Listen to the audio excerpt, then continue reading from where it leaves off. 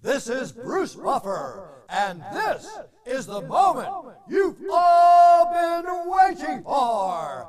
It's time for the MMA-Holes!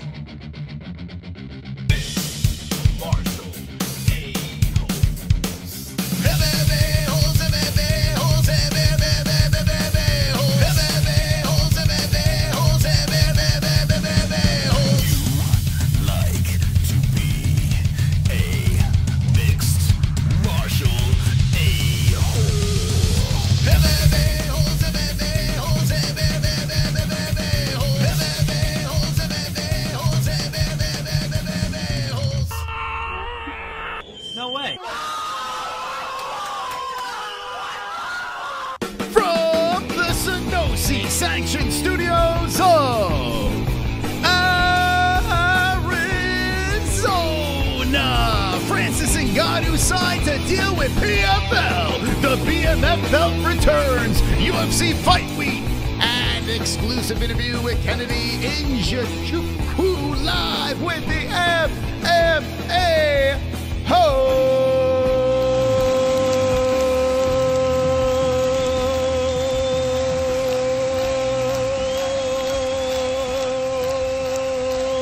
Wonderful, wonderful.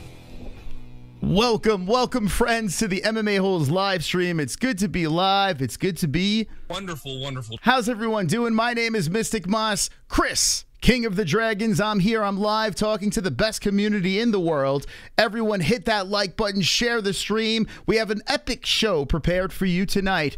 So let's get down and dirty. As we have UFC Fight Week, we have the BMF belt returning, and we have PFL with Francis Ngannou. That's right. He has a new home, the king of heavyweight, over at PFL. So we'll talk about that later on in the stream.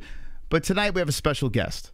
Tonight, I bring you a man who is a light heavyweight, coming off 3 fights, wins in a row, 12-3-0. He's a light heavyweight phenom in the UFC, making his MMA-Holes debut on the show. The African Savage, Kennedy Nzechukwu, live. Let's go, champs.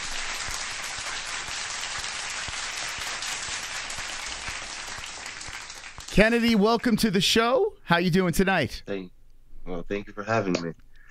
And thank you for coming by. It is morning time over there. You're live from Germany, so thank you for getting up bright and early for us. I really appreciate that. No problem, man. No problem. Okay, so first off, let me get this correct. It's Nzechukwu. Am I saying this correct? Yes. Oh, okay. Yes, you pronounced it right. Very nice. I've been fumbling names so much, but your name is a very cool one to say here, Nzechukwu. What is the weirdest way people pronounce your name?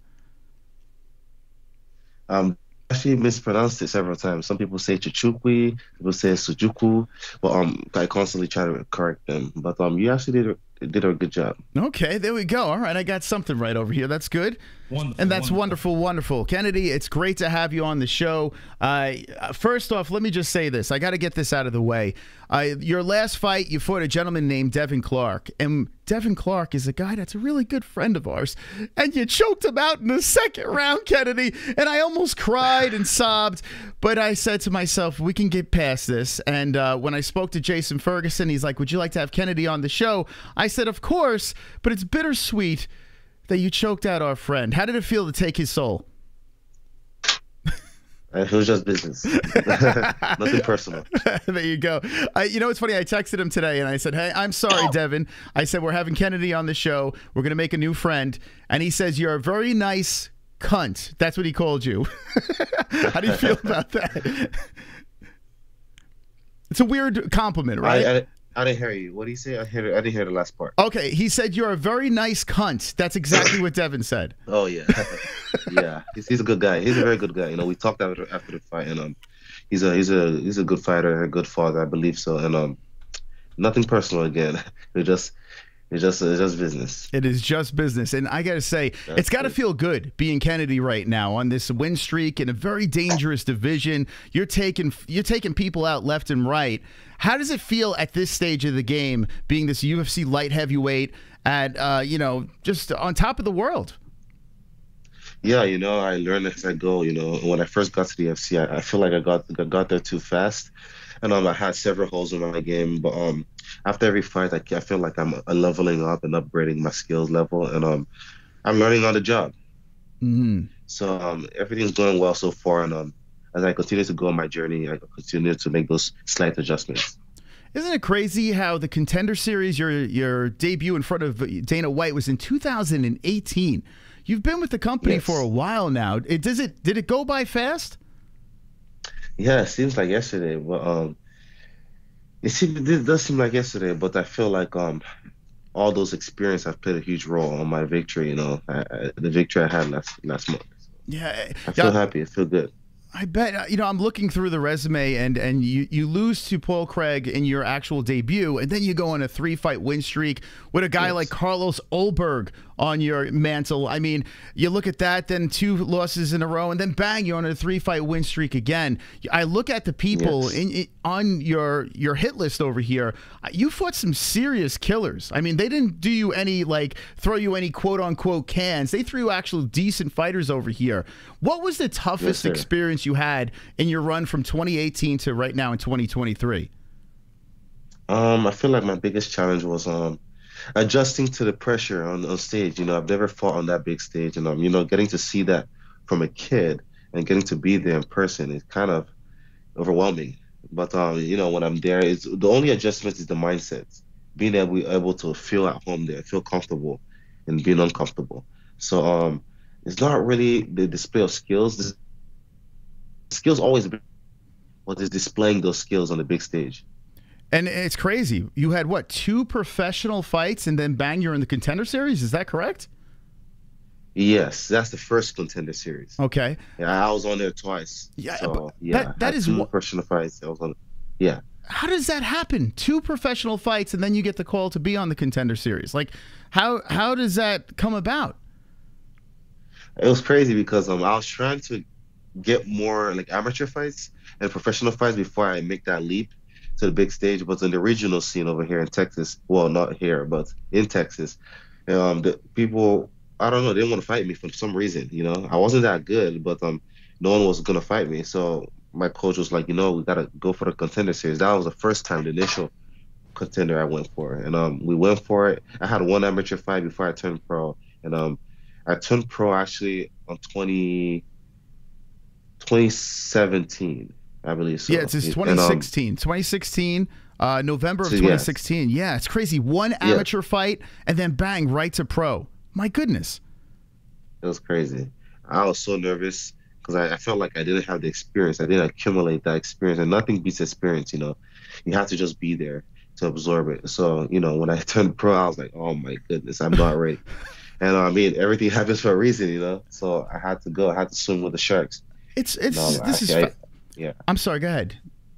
No, you go. Okay, it is fascinating. I'm looking at it right now. 1 amateur fight, bang, you fight your professional debut. It's a 2nd-round knockout. Then you get a unanimous decision, bang, you're in the Contender Series. So now, Yes, 3 fights altogether, you're in the Contender Series. So what happens? Your manager calls you up and says, hey, Dana wants to see you? Yeah, Coach Safe is my manager. So, he calls me up. He decides to take that leap to the big stage, and he thought I was ready. I was doing pretty good in the training room. So I knew I wasn't ready when it comes to experience. So, so we did go for it. And it was so horrifying, a horrifying experience, That big stage and the big lights is just something different. Until you make that adjustments, until you feel that pressure and that so-called octagon jitters, you never know how it feels like. So, when I got there, everything soaked in, and I just felt overwhelmed. My punches felt heavy, my legs felt heavy, and I did win, but it was the funniest performance I've ever seen. But as time went on, I gained that experience, and although I'm a slow learner, I'm more of a guy that puts in the work. Slowly over time, the hard work pays off. Yeah, it was a split decision win against a guy that was 5-1. So the guy had more experience. He had a winning record. Yeah, he had several amateur fights too. So it was crazy. And he was a black belt. I think a brown belt, black belt in jiu-jitsu. So it's crazy. That first round, man, he locked in that dart stroke. Oh man, that was crazy. And my life flashed before my eyes. I was like, dang it, how did I get in here? But hey, to God be the glory. The victory. That must have been something else. The guy beat himself. he threw so many punches in the first round, he just got exhausted. And I just overwhelmed him. I actually didn't throw any hard shot. I threw like one hard shot the whole time. And the guy kind of drowned in his own fatigue. Wow, that's crazy. So when he got you in that Doris, like what was going through your mind? You're saying like, holy crap, how the hell did I get myself? Yeah. We were actually working on escaping that Darsh the week before, 2 weeks before I had that fight. And when I got in there, I was like, crap, because he took me down. I scrambled. By the time I got back up, he locked it in. And I was like, oh my God. And then those Darsh shows, especially from a black belt. Yeah. I think from a brown belt. He was a brown belt at that time. I don't know how I got out of it, to be honest, because if a brown belt slams in the Darsh, it's kind of closer. It's very, very hard to get out of it, especially depending on his experience level. So he slammed it in. I got out of it. I don't know how I did, but got the victory. Man, that is unbelievable. So let me back up a little bit. I did notice the UFC had like a little kind of origin story about how you came into the gym and your mom brought you in over there and all that fun stuff. Your backstory in Africa. So you were born and raised in Africa, correct? Yes. And when did you move to the States? 2009. 2009. Okay, so you were there for a while, and so you said you used to watch the UFC in Africa? Yeah, well, we don't usually watch it. We used to see articles of it in newspapers and stuff like that, because we didn't really have access to it. But when I got here, I really wanted to go for it, but my dad wasn't really fond of that. He didn't like athletes, especially sports. He didn't like being involved in sports. I mean, although he was very athletic, but he was more of a book person, go to school, learn, and become a doctor or a lawyer. My mom was the person that really pushed me to go for my dreams. So coming along to 2015, that's when she was diagnosed with ALS. Actually, 2014, June 2014, she was diagnosed with ALS. And I needed money, because I didn't know what the disease was, So I Googled it and I saw the effects of it, and there was actually no cure for it. So I just needed money to help my mother, because my dad started to act shady and started to push my mom away and neglect her. So we moved out from his house. I started MMA. My mom was the one driving me to practice, dropping me off, and everything was history from there. So wow, this is crazy. And guys in the chat, if you haven't seen, we put it on. Actually, we'll put it on the community center again. This video that the UFC put out about the backstory with Kennedy and his mom. I mean, it's quite the tearjerker how they put that thing together. And I mean, to be able to prevail. And there's one line that you said. It's not like I don't know if I'm getting this right, but you said something like to the effect of. It's not a chore to take care of her, or it's like, I can't remember how you said it. I don't know. Do you remember what you said over there? Yeah, it wasn't a burden for me. People always ask like, man, how was it taking care of mom and being able to go to school at the time and work full time and train and take care of my brother who was autistic, and they thought it was so much, but growing up in Africa and having that culture behind me, it was like we had this obligation to do so. I couldn't abandon my mom, so she gave me everything. She was there through the thick and thin. So it's like I had to. It's my job to do so. I had to do it. Yeah, I had to take care of her. So I mean, to God be the glory. I balanced all that and came out on top. I gave her all. I thank my mom, man. Even though she's not here, I'm really grateful for the man she raised. She seemed like such a sweet woman just from that video that I saw. I mean, it was completely heartbreaking. And you said your brother is autistic as well. Yeah, my first brother, the one that's firstborn. He's autistic. Oh my God. He's way older than us and than me. We have 3 boys and a girl. So wow. So yeah, I tell. Where did so what happened with your father? Your father's still in the picture, or? Yeah, I mean, he lives on the other side of town in Dallas, and okay. I mean, I've forgiven him and moved on. But yeah, it is what it is. What am I gonna do? I can't dwell on the past. I actually feel bad for him. He wouldn't get to experience the joy.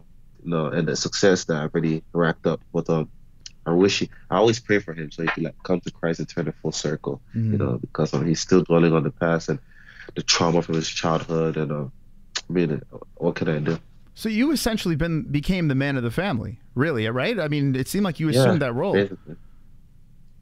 Yes, sir. Basically, taking care of my sister, putting her through school, helping my brother, taking him to his autism center where they teach them different crafts and artwork, you know. And so I have to, you know, stand strong and be there for my family. I can't abandon them when things got hard, you know. So Sure. to God be the glory. I prevailed over all those circumstances, and There you I'm go. slowly coming out on top. So now talk to me about how you were raised here. You said so you were getting articles about the UFC. So you guys didn't really get to see what was going on in the sports world, what's going on in the US or all over the place. It was just articles. So what did you guys do? Did you guys like fantasize about, hey, I want to become this type of athlete? Like, how was it back in the day? Like, what were you guys doing over there? I mean, we always fought, you know. We also watched a lot of videos, I mean, movies about Jackie Chan and the Jet Li and the Van Damme. And we walked several miles away to the market square where they had like electricity, so we were able to watch those things. And we didn't really know much about the UFC, like as far as the technique goes and skill wise and jiu-jitsu wise and everything like that. But when I came here to America and had access, you know, to the public library, every time after school I go there and I play videos of Chuck Liddell, Anderson Silva, Pride Days, Vitor Belfort, and I was so intrigued with the sport. I was kind of amazed. I was surprised that they pay people to fight, you know. And the troublesome kid in me just couldn't look away. I just had to do it, you know. I had to do it. But at that time, my dad wasn't obliging to that. So, you know, over time when I was younger then, but as I got into college, I was a man of my own. I had to make that decision on my own, and I was like, I'm not gonna let it pass by. I'm not gonna let my dreams die, because I feel like my dad let his dreams die, and not like intentionally, but in order for my mom. My mom was a track star back in Nigeria, and my dad was I think he was a power weightlifter, something like that. And when they didn't have the resources and the sponsorship in order to prevail over there, due to the poverty and the bad leadership, but making that sacrifice for us, I feel like my dad didn't want me to pursue my dreams because he didn't get to pursue his dreams. My mom who know the excess of not pursuing your dreams and the regrets, she just couldn't let that fade away. So she pushed me towards my dream and told me to pursue it with everything I got, because I'm gonna regret it on the long run. So I went for it. She motivated me to keep going, and I to this day I'll never forget that. That's so awesome. So she just pushed you. She said she kicked you in the butt and says, "Hey, get to the gym." So you how did you arrive in Texas? Why'd you choose Texas to go to? No, they Texas when we came, because they were here before us. So they were in Texas before us. Okay. So we came. We're based in Texas. Yeah. Oh, okay. So you had family there already, and you said, "Okay, let's go over here." It seems like Yes. a better. Okay. I mean, so Yeah, now that must have been weird adjustment. Yeah, I was going to say a massive culture shock, right? I mean, in Africa, Yes. what's going on over there? And then you're in Texas with the Yeehas and the Cowboys running around. What was it like, the transition? It was crazy, especially dealing with the weather, the snow, the kind of the culture. You know, there wasn't a lot of respect over here. And, no one respect the elderly. I'm pretty sure there's people who are respectful, but it's totally different from back home. Because back home you could get beat up for disrespecting your elders or your fellow person, you know. But here it was just totally different, you know. People get away with so much, and I was like kind of shocked, you know. But I stayed on my own and did what I had to do, because I was already molded and carved by the culture back home, so I couldn't waver due to the bad things happening over here. So Yeah. I constantly observed and analyzed different things going on here, made adjustments as time went. And then, so how quick did you get to the gym and say, okay, let's get this going here? Your mom took you to the gym? Yeah, well, she told me to Google a couple of MMA gyms nearby the area, and I Googled a couple. I think there's a couple of gyms that popped up. At that time, my coach was the head coach of Octagon MMA. Okay. He didn't really have Fortis MMA going, so he was the head coach of Octagon MMA, which was the gym at that time he was, you know, overseeing. So I Googled that up, went there for the first time and met him and started training. You know, my mom was the one that drove me up there. I didn't really have my license at that time, so she drove me up there. I started training. That day they had striking going on. So I think they're close to ending striking, and I didn't really have no knowledge about anything. No jiu-jitsu background, no wrestling background, no striking background. And after that was jiu-jitsu grappling. You know, I was totally lost. But, you know, I joined the pro practice at that time. And due to my persistence and my endurance, my coach, I kind of caught his attention. So after practice, he told me to wait. And I waited he spoke to me one-on-one and told me that I have the talent and the potential to make it to the UFC. But that's the whole point. I was there, you know. I told him that I really want to make it to the UFC. You walked in and you said, "Hey, I want to go to the big dance." He probably lit up though. The coach. Yeah, I mean, I didn't tell him because. Go ahead. Yeah, he saw the potential. He saw the cardio. He saw the persistence, and he talked to me after practice. Told me that I could make it to the UFC, but I never told him that I was gonna. That's my whole goal, you know, of why I'm doing MMA. So as time went, you know, I kept training 3 times a day, 4 times a day, just racking up knowledge, racking up experience, and everything till now. There you go. And they must have been foaming at the mouth when they saw you walk in, 6'5". I mean, you got all the tools, right? Like if someone would say, "Hey, Yes. this guy wants to be a fighter, we could mold this guy into something here." So they must have been like, that's probably why they rushed you so quick, was because of your given talents, you know, and your size and everything. Yeah, at that time they had a couple guys who were 6'5", 6'6", 6'7", but I think I stood out because of my agility and my athletic ability. You know, I stood out very much, and I was absorbing knowledge so quick at a high. Even though I was 22, about to turn 23 at that time, I was just packing up that knowledge. Most people have previous backgrounds, like, you know, some people are wrestlers, you know, from a kid. Some people had jiu-jitsu background a long time ago, but I never had anything. So I knew time was against me, so I had to rack up that knowledge and learn as fast as I can. So sure, yeah. You know, it's funny. I was watching Kamaru Usman on Anatomy of a Fighter. Shout out to Will Harris over there. And Kamaru went back to Africa, and he was looking at the local talent, the genetics. You guys, it is wild. I mean, beasts over there, you know, coming over to the UFC and just doing some crazy stuff.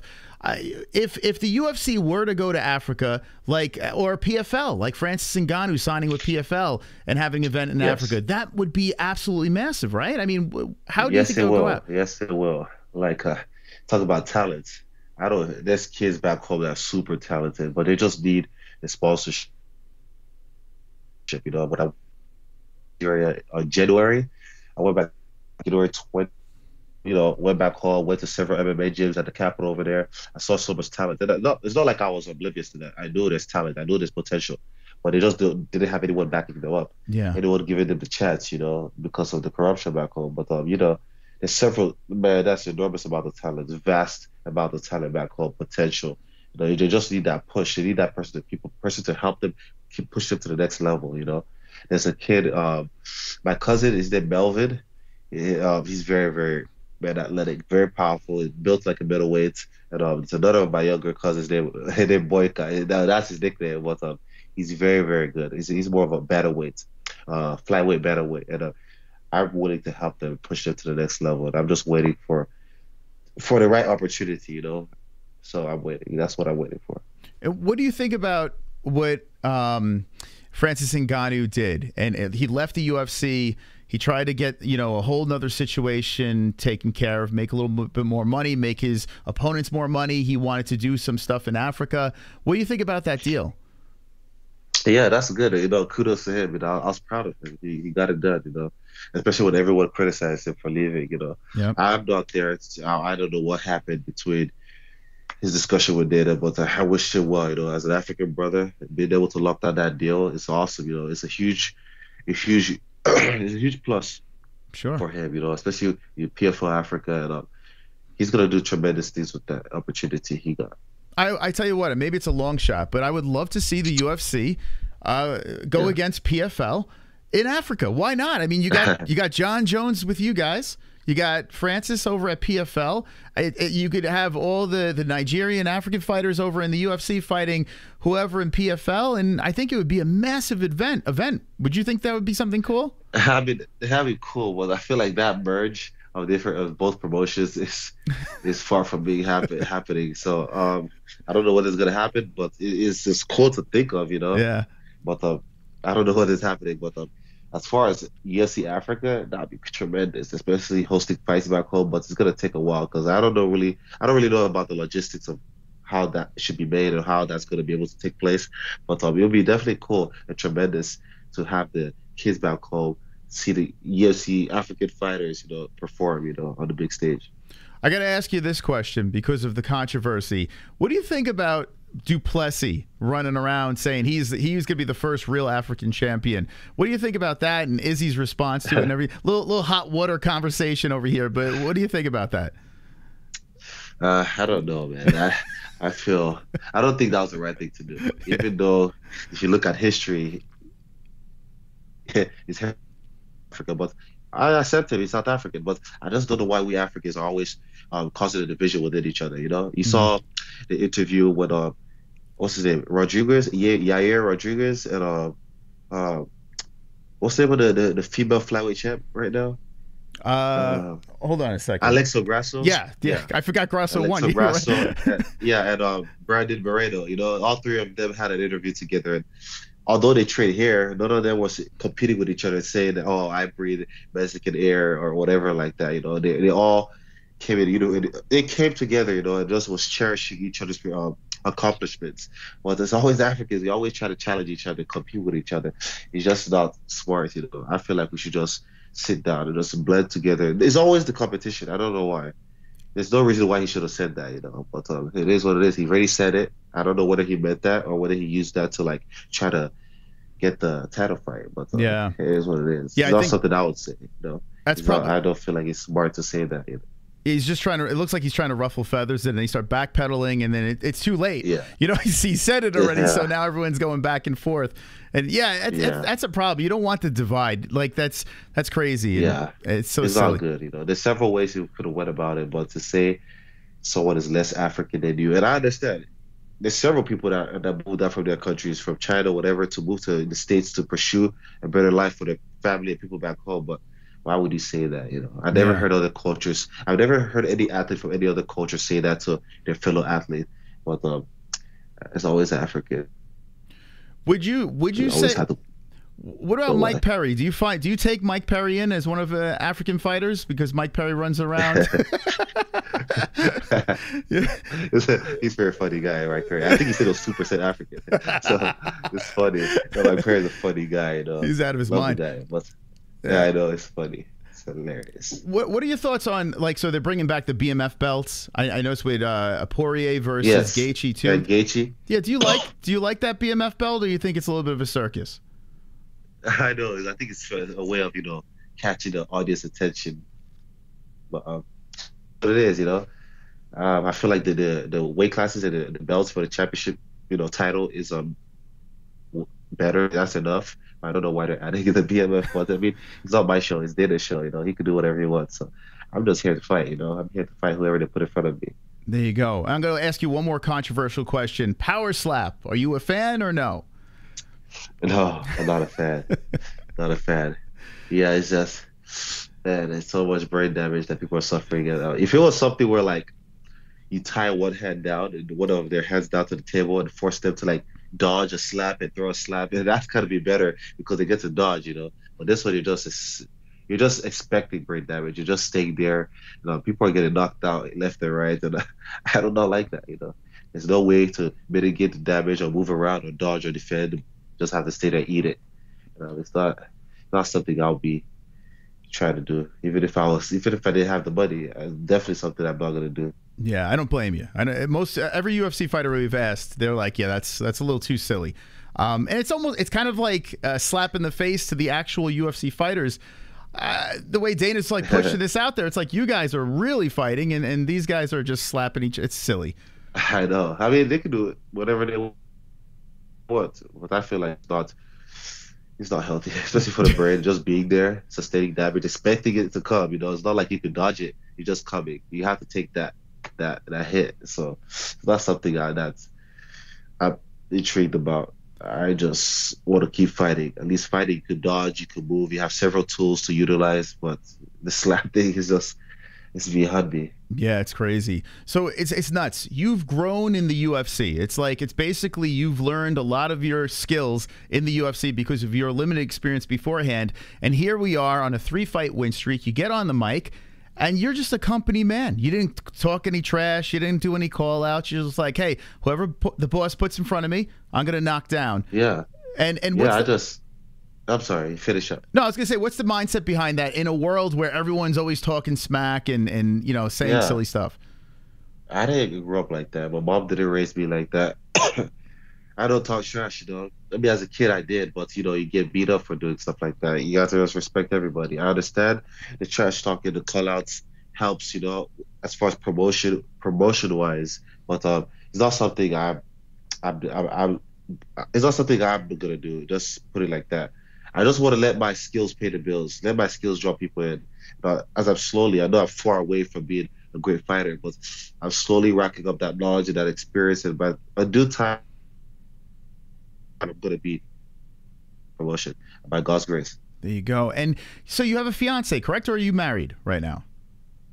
Yes, I have a fiance. She's in Germany. That's why I came to Germany, to meet my future mother and father-in-laws, you know, talk about different other things and dynamics when it comes to, you know, marriage and union together. So I'm here, you know, having a good time, very peaceful, quiet over here, and getting business done. I'm spending a week here before I go back home because I have to get back to the training room and start training, put my head down and start grinding.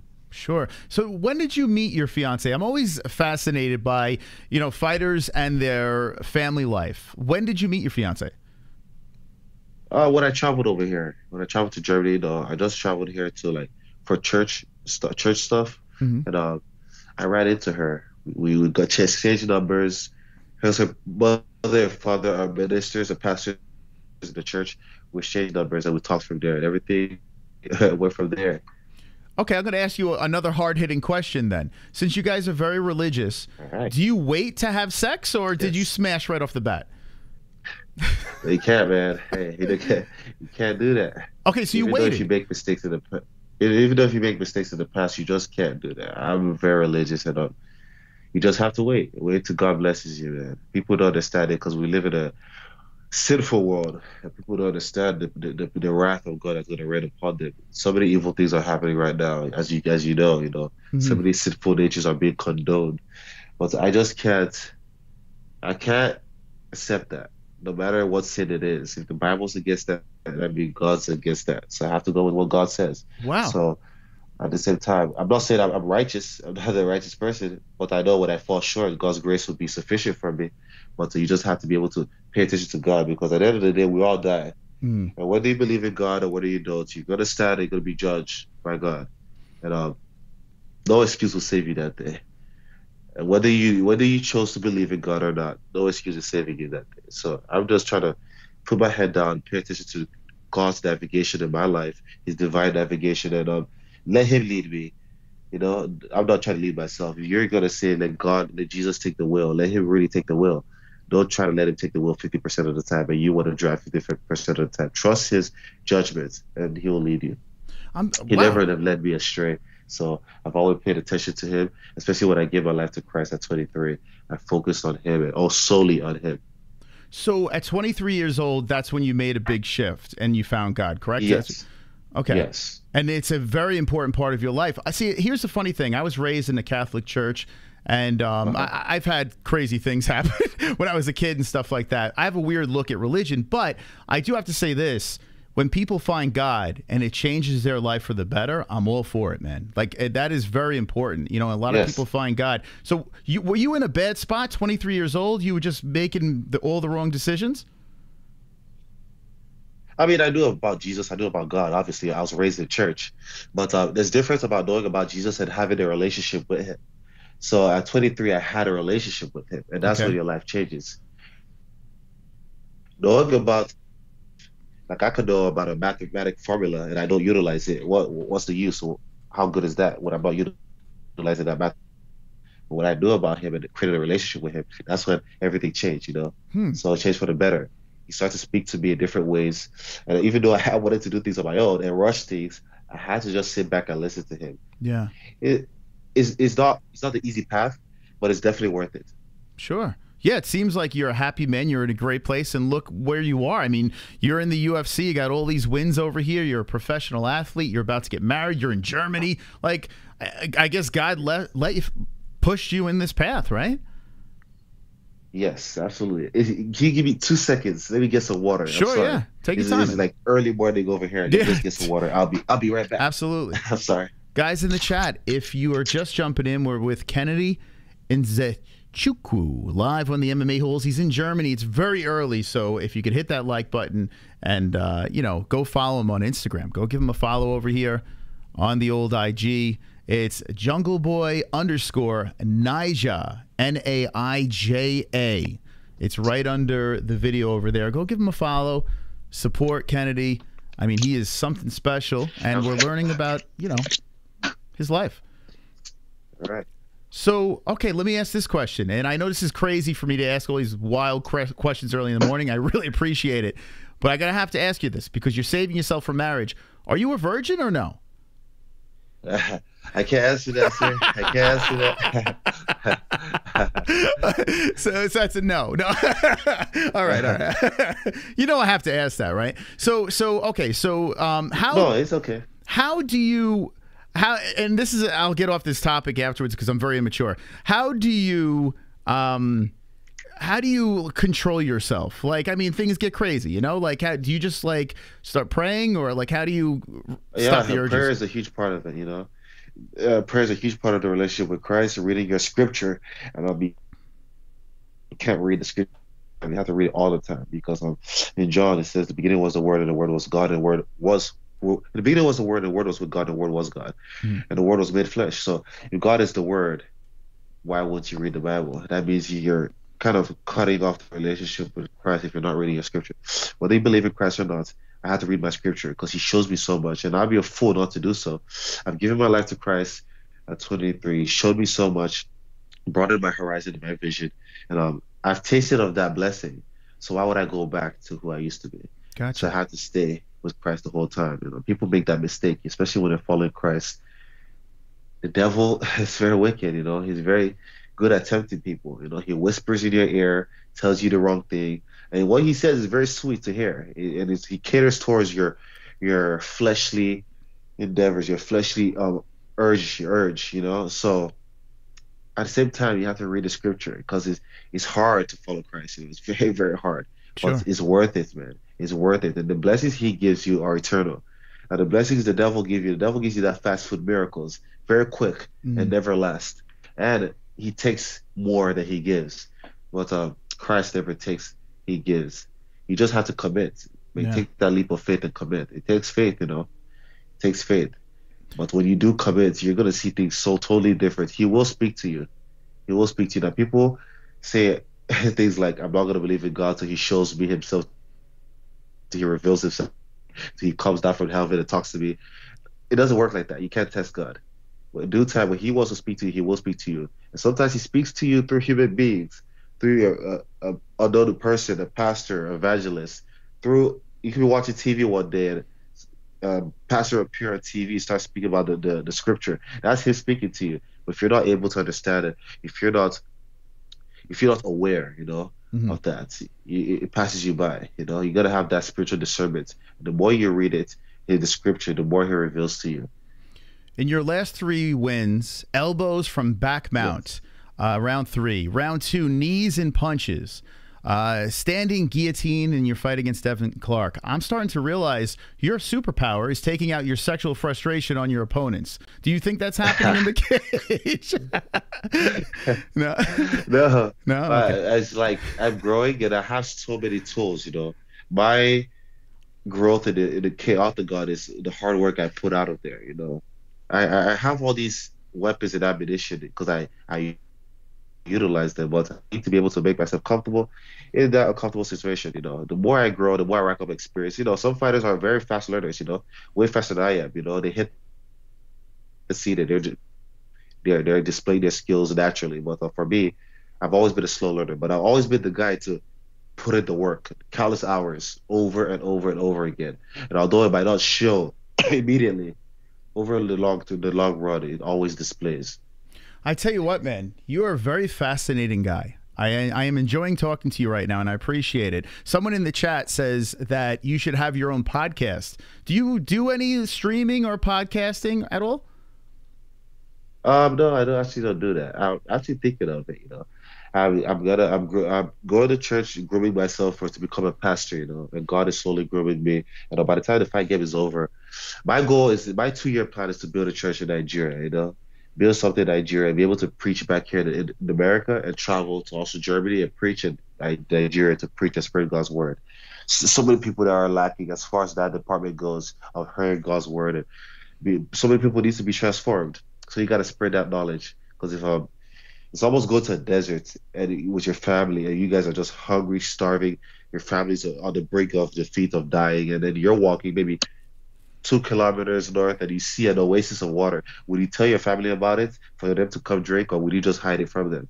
For me, I would tell my family to come drink, and that's the living water, being God, that I'm trying to tell people.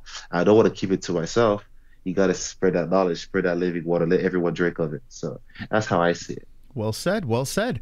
The light heavyweight division is pretty packed up. You got, you know, kind of a merry-go-round of champions now, like with Prohaska and his situation. You got Jamal Hill up there, and then you have a fight with Johnny Walker and Anthony Smith, and you see some killers coming up.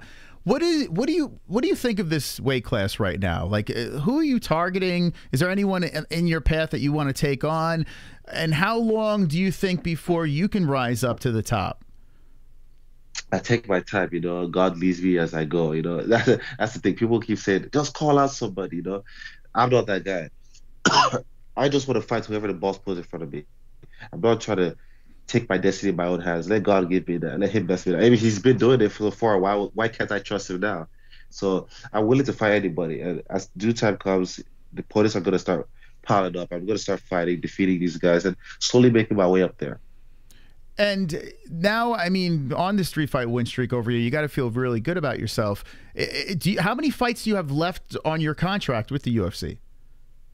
I think I have two more fights. I can't really remember. I think 2 more fights, and I believe I'm going to renew my contract with them.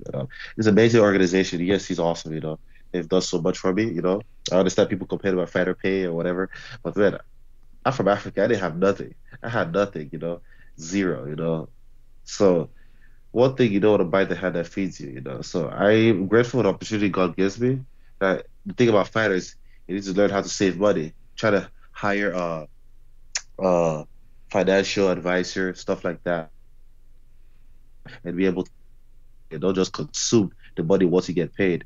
That doesn't work, especially people that don't have families to take care of. There's no reason why you should not have money, you know, to save. You have to just save. Once you get paid, divide that money into 2, save some money, and be able to like see the future. Get a journal down, write down your future goals or investments you want to achieve, and stop consuming, just lavishing the money. You can't save money that way, you know. So I understand fighters complain about it, but I'm not complaining. I'm grateful. I'm just working my way up and getting the skills. Dana, Big Mater, Shashawi have taken care of me. I'm blessed, you know. I don't complain. I just work. Super smart, man. Yeah, a lot of guys just blow it on silly stuff, cars, watches, all this crazy stuff, women, whatever. And here you are. I mean, you know, I believe in real estate. I think real estate is a very smart investment. Are you involved in anything like that? That's something I definitely want to be involved in over here in Germany. So I'm looking towards that in America, but I haven't really stepped into that. So I'm taking that at a time, not trying to jump into something I'm not aware of or I'm not knowledgeable of. So, you know, another goal of mine is building a gym, you know, and also building one in Nigeria and Africa. So being able to help the kids back home. And there's several things I want to achieve in my fight career, and I'm slowly doing so and planning that out. And as time goes, I'm going to be able to achieve that. It's crazy. You're only 30 years old, right? And you're still a young man, and you're probably just about ready to approach your prime. Do you feel like you're in your prime right now, or do you feel it's coming? Yeah, absolutely. I'm slowly encroaching there. I'm slowly getting there. I could feel it, you know. I feel like there's so much I have There's so much I have to offer, you know, especially to the sports, especially to people's lives too in general. So I feel like I'm slowly getting there. I'm making my way there, and in due time, we'll see. We'll see where God takes me. Do you feel the game is slowing down the more fights you have? So when you're in the cage, do you feel like you're seeing things clearer? Things are slowing? Yes. Okay, explain that to me. Absolutely, 100%. You know, when I first had my fight in the UFC, even in MMA in general, you know, it feels like everything's just moving so fast, you know. A guy could throw a lazy jab, and it seems like the fastest thing in the world. I know you're like having a hard time processing that. And The guy might throw a slow punch and it feels so heavy, you know. But that's our mind playing tricks on us because your brain just wants to keep you alive. Anything altering that, like against that, contrary to that, is just against it. The brain tries to shut down. But being a fighter at heart, see, human beings are just fighters at heart. That the more you do it, the more you see. The more you do it, the more you find progress in that. The more everything slows down, like you just said. So what do you do to wind down besides religion and prayer and whatever else is going on there? Is there any guilty pleasures that you have? Is there like a Netflix show you love? Do you binge watch things or music? I like archery. I like going to the gun range. I like going to the botanical gardens and just reading, you know. I like reading a lot of books. I like bowling. I like bowling, you know.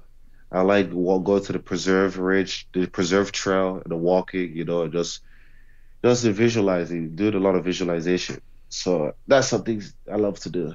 I love playing soccer a lot, you know. Soccer is one of the things I played from Africa as a kid. So I love playing soccer, you know. I love playing basketball. There's several things I love doing, more like outdoorsy things, you know. You're going to be a real problem for this weight class. I could just tell. You don't lead the crazy lifestyle. You're zoned in. You can tell, like, you're not getting yourself into any trouble, and it feels like you're on a crash course for some big fights in the future. I mean, how excited are you to fight these top guys? Like, do you foam at the mouth saying, oh, my God? Like, do you watch a fight with Jamal Hill and say, okay, how do I match up against this guy? Do you think those things? Yeah, for the guys in the top 10, I always watch them, you know, I'll try to, like, get my fight journal out and dissect their skills, put their weaknesses down and write their strengths down, write things I could do to mitigate or go around it to capitalize on their weaknesses. I'll try to perfect what they're weak at and make it my strengths. So there's several things I do. I'm sorry, sir. Sorry, I had to sneeze. My bad. No worries. Yeah, there's several things I do. I watch those guys, but I don't just. I try to take it a step at a time and fight the guys right in front of me before I, you know, dwell on that. To do the fighters on top. I try to like speak my. I don't try to like leap and look at the future without living in the present. You know, I try to fight the guys that give me. And slowly, as time goes, I'm gonna make it up there. You know, it's funny. Are you familiar with Ian Gary? Ian Gary just had a massive win recently. Oh yeah, the Irish kid. The welterweight. Yeah, the welterweight from Ireland. Yeah, so he's not in any rush either, and he looks so good. Okay. But he's slowly moving up. He's calling out guys like right ahead. He's not going too crazy. It feels like that's smart because you do see a lot of these prospects come up quickly and get rushed. Do you believe you think this way because of past losses and you've learned from those mistakes, or how? Like, why do you have this mindset? The only reason I think that way because I'm not in a rush. I wanted to accumulate the knowledge, as I said. I wanted to rack up that knowledge, that experience. I'm not trying to rush things. Slowly, as I continue to rack up that knowledge, I'm going to be able to be in the position to display to the octagon. So I'm not in no rush, not in no hurry. I always knew I was a slow learner as a kid, but I always put in the work, as I said. So I'm not in no rush at all. I'm just taking my time, working, displaying my skills, one fight at a time. And when God gets me to that point, I'll capitalize on opportunities. Has there ever been a situation where you looked across the cage and you were kind of like, wow, I can't believe I'm fighting this guy? Has that ever happened? Not really. I've thought about that, but it's more like I can't believe I'm in this position to fight, you know, in a sport that I always watch on TV, you know. So that's the way I always visualize it. Not really the person I'm fighting because I'm really not afraid of any man, but I'm kind of surprised, you know, being able to see the sport and shoot it as a goal to make it there and being able to be there and you know, fight in that sport. So it's pretty cool. How about the first time Bruce Buffer? We had the pleasure of talking to him a couple of times. Super nice dude. The first time he screamed your name, like what was that like? Yeah, it was crazy. You know, I froze up. You know, I got locked up. You know, out the gun jitters, adrenaline up, everything you could name it. You know, I felt overwhelmed. So, you know, it was pretty cool, you know, getting to look up at the jumbotron and see your face on it and see your name on it. But it's something that till you get there, you won't ever understand, you know. So I tell some of my friends who are non-fighters all the time, but they try to visualize what it may seem like, but you could never understand till you're in that position. Yeah, it's got to be something else. Has there ever been a time where you were in the cage and you looked into the crowd and you're like, oh my God, I can't believe this person is there? Because I've seen you've been on a lot of pay-per-views, 288, 272, 259. Yes. Like, has there been a time where you looked out there and you're like, oh my God, that person's watching me fight? Yeah, just Dana. Looking outside the cage and seeing Dana watching me, and Heidi did. Yeah, she's like the UFC mother, you know, always taking care of us, you know, getting to see her cage side watching me fight. It's like my big sister, you know. It's pretty cool, you know. And see Dana White watching me fight, you know, it's pretty cool. You just have to make sure you level up. You don't want to go there and embarrass yourself. Sure. I mean, I bet it's hard. It's got to be so much pressure, man. But you seem like you have a calm demeanor. Like, I would be frantic. Have you ever had a panic attack or anything like that? Have you ever, like, almost lost it? Yeah, I mean, several times in the back, you know, not really in the back of the fight day, mostly during fight week. You know, I'm overthinking it. I'm not living in the present. I'm thinking about the future, thinking about, oh, how about if I lose? How about if I win? Blah, blah, blah, you know. But I'm never living in the present. But now I'm slowly, being a veteran now, slowly racking up that experience. And now I'm calm during fight week, calm and collected, and I'm having fun now. It's pretty cool. Hey, if you have a second, do you mind if I ask people from the chat to ask questions for you? Would you take a couple of questions from the live absolutely. chat? Absolutely. Okay. Absolutely. Okay, chat, here we go. Here's your opportunity. We have Kennedy Nzechukwu live on the MMA-Holes lightweight 3-fight win streak, 3-fight finishing streak. Bad man right here. If you have a question for him, be nice and ask away. We have a very it's all good. we have a wild, they're going to be asking your penis size and all that stuff. Have you ever been asked that in an interview? No, actually. Okay, a below or be above average? I can't hear you. What do you say? Below or above average? Like, what's the question? Your penis. Come on, bro. Welcome to the MMA-Holes. Okay, all right, we'll stop asking those questions. They're asking if you can take a joke. Clearly, you can take a joke. You seem like you have a pretty good sense of humor, right? Yes, sir. Okay, good. Let's see. All right, we asked that question. Do you feel... oh, here we go. Do you feel conflicted praising God and smashing someone's face in? Okay, this is actually an interesting question. Some people say, you know, I like to thank God after a win, but at the end of the day, you are beating another human being up. So how does that work with believing in God and fighting?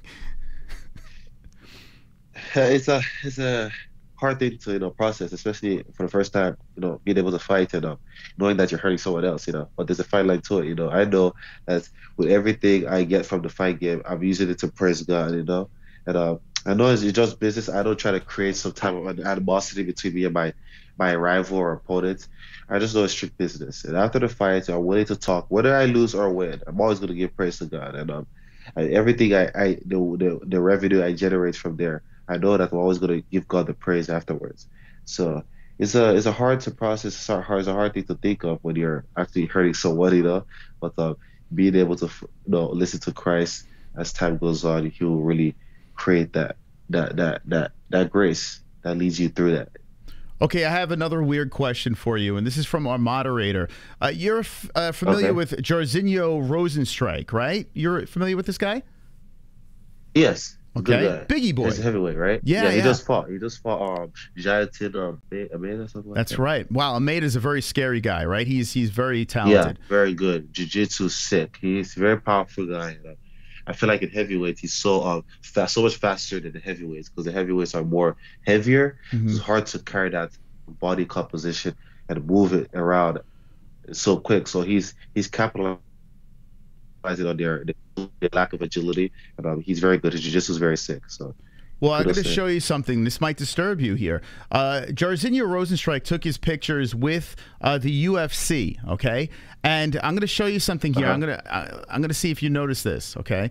So if you look, this is his shorts. The before shot shows a bulge in his shorts, and then the day of the fight, they photoshopped the bulge out. What do you think about it? Should they have left the bulge in? Man, I don't even know about that. I'm not even asking that question. Is that, and this is not even, hilarious. we didn't Photoshop this to be, this is actually the before and after over here. We unlocked the mystery and we're like, what is going on here? Did you know about this? No, how would I? I'm not worried about all that. Come on, man. Okay. All right. It's too early for this shit, right? Yeah, we were laughing at that. That's kind of crazy, but that did happen. That's actually true. Well, listen, Kennedy, I'm not going to subject you to more of this craziness any longer. I really appreciate you coming by, and you have your sights set on really good things, and I'm an instant fan. I appreciate what you do, how you take that walk to the cage, and you do what you do out there. I mean, viciously compete and have and a very respectable person. So much respect from me as a host over here. Thank you so much. I appreciate it for having me. Man, you guys do so much as far as maximizing the platform to spread us and keeping the publicity high. So thank you so much. Yeah, I see a lot of best of lucks in the chat. I think you create a bunch of new fans from our community are jumping aboard. Even though you beat up Devin Clark, it's fine. We forgive you, okay? Thank you. It's really a pleasure to have you come on here. Always feel free to come back on, and have a great trip in Germany, okay? Thank you so much, sir. Appreciate you. And I'll give you one chance over here if you'd like to shout out sponsors or anything like that. Now's the time to do so. Oh, yes. Yeah, I do want to shout out my sponsors. First, my church, the Video Worship Center, my pastor Ben Ebo, and Lake Points, White Rock Wall, and my pastor Josh Howerton and pastor Steve Hardin, and also Matt Wheeler, our gospel leader. And also I want to shout out my other sponsors, Allied Rights Chiropractic, Urban Legends Gym. I can't remember. So I have a couple more. Wait a minute. I'm forgetting. So early in the morning that I can't even process it right. 47 May. Joey, he's my meal sponsor. Yeah, Fit Factory in Mesquite. He helps provide my meals, and he's an amazing guy. And those are my sponsors. I want to give a shout out to them. I appreciate you stopping by, especially this early in the morning. It really means a lot to us have you here, and wish you nothing but success in the future, okay? Thank you, sir. I really appreciate you. God bless you. Okay, there he is, live on the MMA-Holes. Ladies and gentlemen, a round of applause for Kennedy Nzechukwu, live on the show. Thank you, Kennedy. There he is. How about that? What do you say? What do you say, chat? Oh, my God. What an interview. What a guy. What a guy. I like him, man. He's a cool dude. He's a cool. That's a bad man right there with a beautiful heart. Like, such a sweetheart, man. Good human. Yeah, I agree, man. He took on the he took on Biggie Boy's package as well, you know. But here's the thing: he's in Germany right now, and for him to take this interview is very very kind of him to do. Like, he really did not have to take this interview at this time of the morning. But, you know, we still got I got to be I got to be an MMA hole. I got to ask the silly questions, and he handled them very well. So I am a fan. I can't wait to see. Dude, this guy, I'm going to say this right now. Top 5 easy. He'll be a top 5 lightweight easy. Easy. Like, it's not even like, look at his resume here. I mean, it's a crazy story. He's 12-3-0. If you're just jumping in now, he had 1 amateur fight, knockout first round, bang, he's a pro. Knockout second round, unanimous decision, bang, he's in the Contender Series. Split decision, in over his head, still wins the fight. Does not get the contract. Then he goes 2 fights. Knockout first round, knockout second round, bang, he's back in the Contender Series. Knockout first round, Contender Series, welcome to the UFC. Loses to Paul Craig in his debut. The arm triangle in the 3rd round. Paul Craig likes to, throw up crazy shit. And then bang, 3-fight win streak. Unanimous decision. You got the hooks in the 2nd round. Punches, standing TKO in the 3rd round, Danilo Marquez. Then he takes a little skid over here. Standing elbows, Da Jung, who's a very tough dude. Nicolai Nigger Moreno, split decision. Almost gets the job done there. split decision loss, and now here he is in a 3-fight win streak. Finish third round, finish second round, finish second round. What the heck, man? Let me see. How many UFC fights? 1, 2, 3, 4, 5, 6, 7, 8, 9 UFC fights, 30 years old. 9 UFC fights, and then add 2 Contender Series fights on top of that. 11 in front of Dana White. My God. That is a wild run for this young man. Craziness, man. I am such a fan. Such a fan. Even though he took on Devin Clark, I'm still a fan. Wonderful, wonderful. D-Man. How dare you, Mystical Mouse? How dare you? Vivian. How dare you? Thank you for the $2 donation. Thank you so much, man. I appreciate that. I'm going to catch up on a couple alerts over here. Then we're going to talk about PFL and Ngannou. We had Kennedy's thoughts on PFL and Ngannou. I mean, Kennedy's got to get on the Africa card. I mean, that's a no-brainer right there. Casey Jones, double champ. Let's go, Casey. Thank you, Casey. Thank you, Casey. Rico Calde has become a member courtesy of Casey Jones, and we thank Casey Jones for that. He needs to connect with someone like Nick Sick. Oh, man. I tell you what, he's loyal to his gym, right? They kind of found him and molded him. He's had some pretty good success.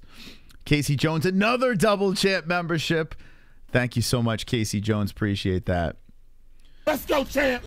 JC117 is a member. Thank you. According to Casey Jones, thanks to Casey Jones for membering up over there. If you haven't hit the like button, I don't know what the hell you're doing, man. Hit that like button. Appreciate it. Wonderful, wonderful. We got D-Man. Listen, yours Kennedy is out here saying some real shit. Preach IT Kennedy. Yeah, listen. Kennedy is a man of God, and the way he puts it out there, you can understand why. You can definitely understand why. Kennedy is, he's got it all together for sure. Thank you, D-Man. Appreciate that.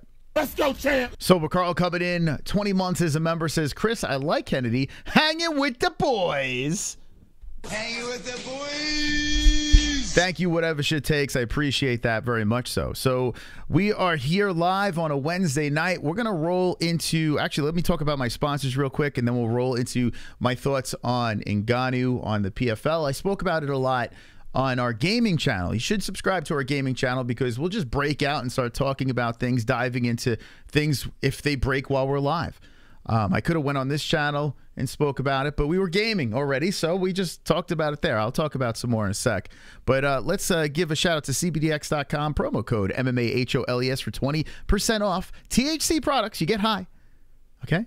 You get high with this stuff, so go to CBDX.com if you'd like to get high and use our promo code MMA-HOLES for 20% off. Get a free gift on your first order. Must be 21 plus or older to purchase. And if you're going to place a bet on this weekend's fights, we have an interesting card. We'll talk about that in a sec as well. MyBookie.ag is the website. That's the one we use. Use promo code MMA-HOLES for 100% match on your first deposit. 100% match your first deposit. MyBookie.ag, promo code MMA-HOLES. Head Rush. Shout out to Head Rush Premium Clothing. 2 links are in the description. 20% off code MMA-HOLES. Fortune favors the brave. So if you want to look like a badass and feel like a badass and wear premium clothing, check out Head Rush's website. Use the promo code MMA-HOLES. And get the discount. For a limited time only, Sheath Underwear, promo code MMA-HOLES for 20% off the best underwear you'll ever put on your bottoms. So check out Sheath Underwear. Link in the description, promo code MMA-HOLES for 20% off. And if you're going to watch the ESPN fights this weekend, use our link, ESPN Plus, in the description. We get a little commissione. Thank you very much. All right. All right, we're live from the Sonosi Sanction Studios. We had a fucking beast of a light heavyweight on, Kennedy Nzechukwu. If you'd like to watch that interview, if you're jumping in now, go run it back. Let me know in the comment section. But let's talk about Francis real quick because I didn't get a chance to hear the people's thoughts on our channel. So let me know your thoughts on that. Hold on one second here. Dropping in the Discord. But Francis Ngannou signs a deal with the PFL. And a lot of people have been really riding Francis pretty hard. A lot of people have been going crazy saying Francis made a big mistake in leaving the UFC. And I was scratching my head as well. We've done some streams where I'm like, I don't know, man, about this move over to leaving the UFC. I think it's a big mistake. But he landed on his feet. He landed a deal that is actually pretty interesting. It's pretty favorable. It's not a long-term locked-up contract with this company. In fact, it's only like a fight or two. It's if even that, I don't even know. But he gets a lot in the deal. It looks like he's going to be waiting for the tournament to end, and then maybe the winner of the heavyweight tournament will face Francis, which kind of makes sense because I guess the UFC, the PFL could say, well, okay, we're giving the $1 million to the heavyweight. I don't know. I don't know how that's going to fucking work. But anyway, yeah, the heavyweight that wins the tournament probably going to face Francis Ngannou. I've got a storm in the back that's going nuts. And Francis will probably get a fight that he could win over there. So a winnable fight. PFL gets paid a boatload of money. And let's look at what Ben Rothwell put out here real quick, because Ben Rothwell shot his shot, and I don't blame him. But a couple of things that stand out in the deal. We'll get your thoughts as well. Guarantee a high 7-figure purse for each fight. So a man is getting a high. Now, he's not just getting a milli. He's getting a high 7-figure purse for each fight. A split of the event net profits, which is probably not anything crazy, but still he's getting net profits for the event. A signing bonus or salary to serve as a brand ambassador for PFL. So now he's going to be a brand ambassador for the company.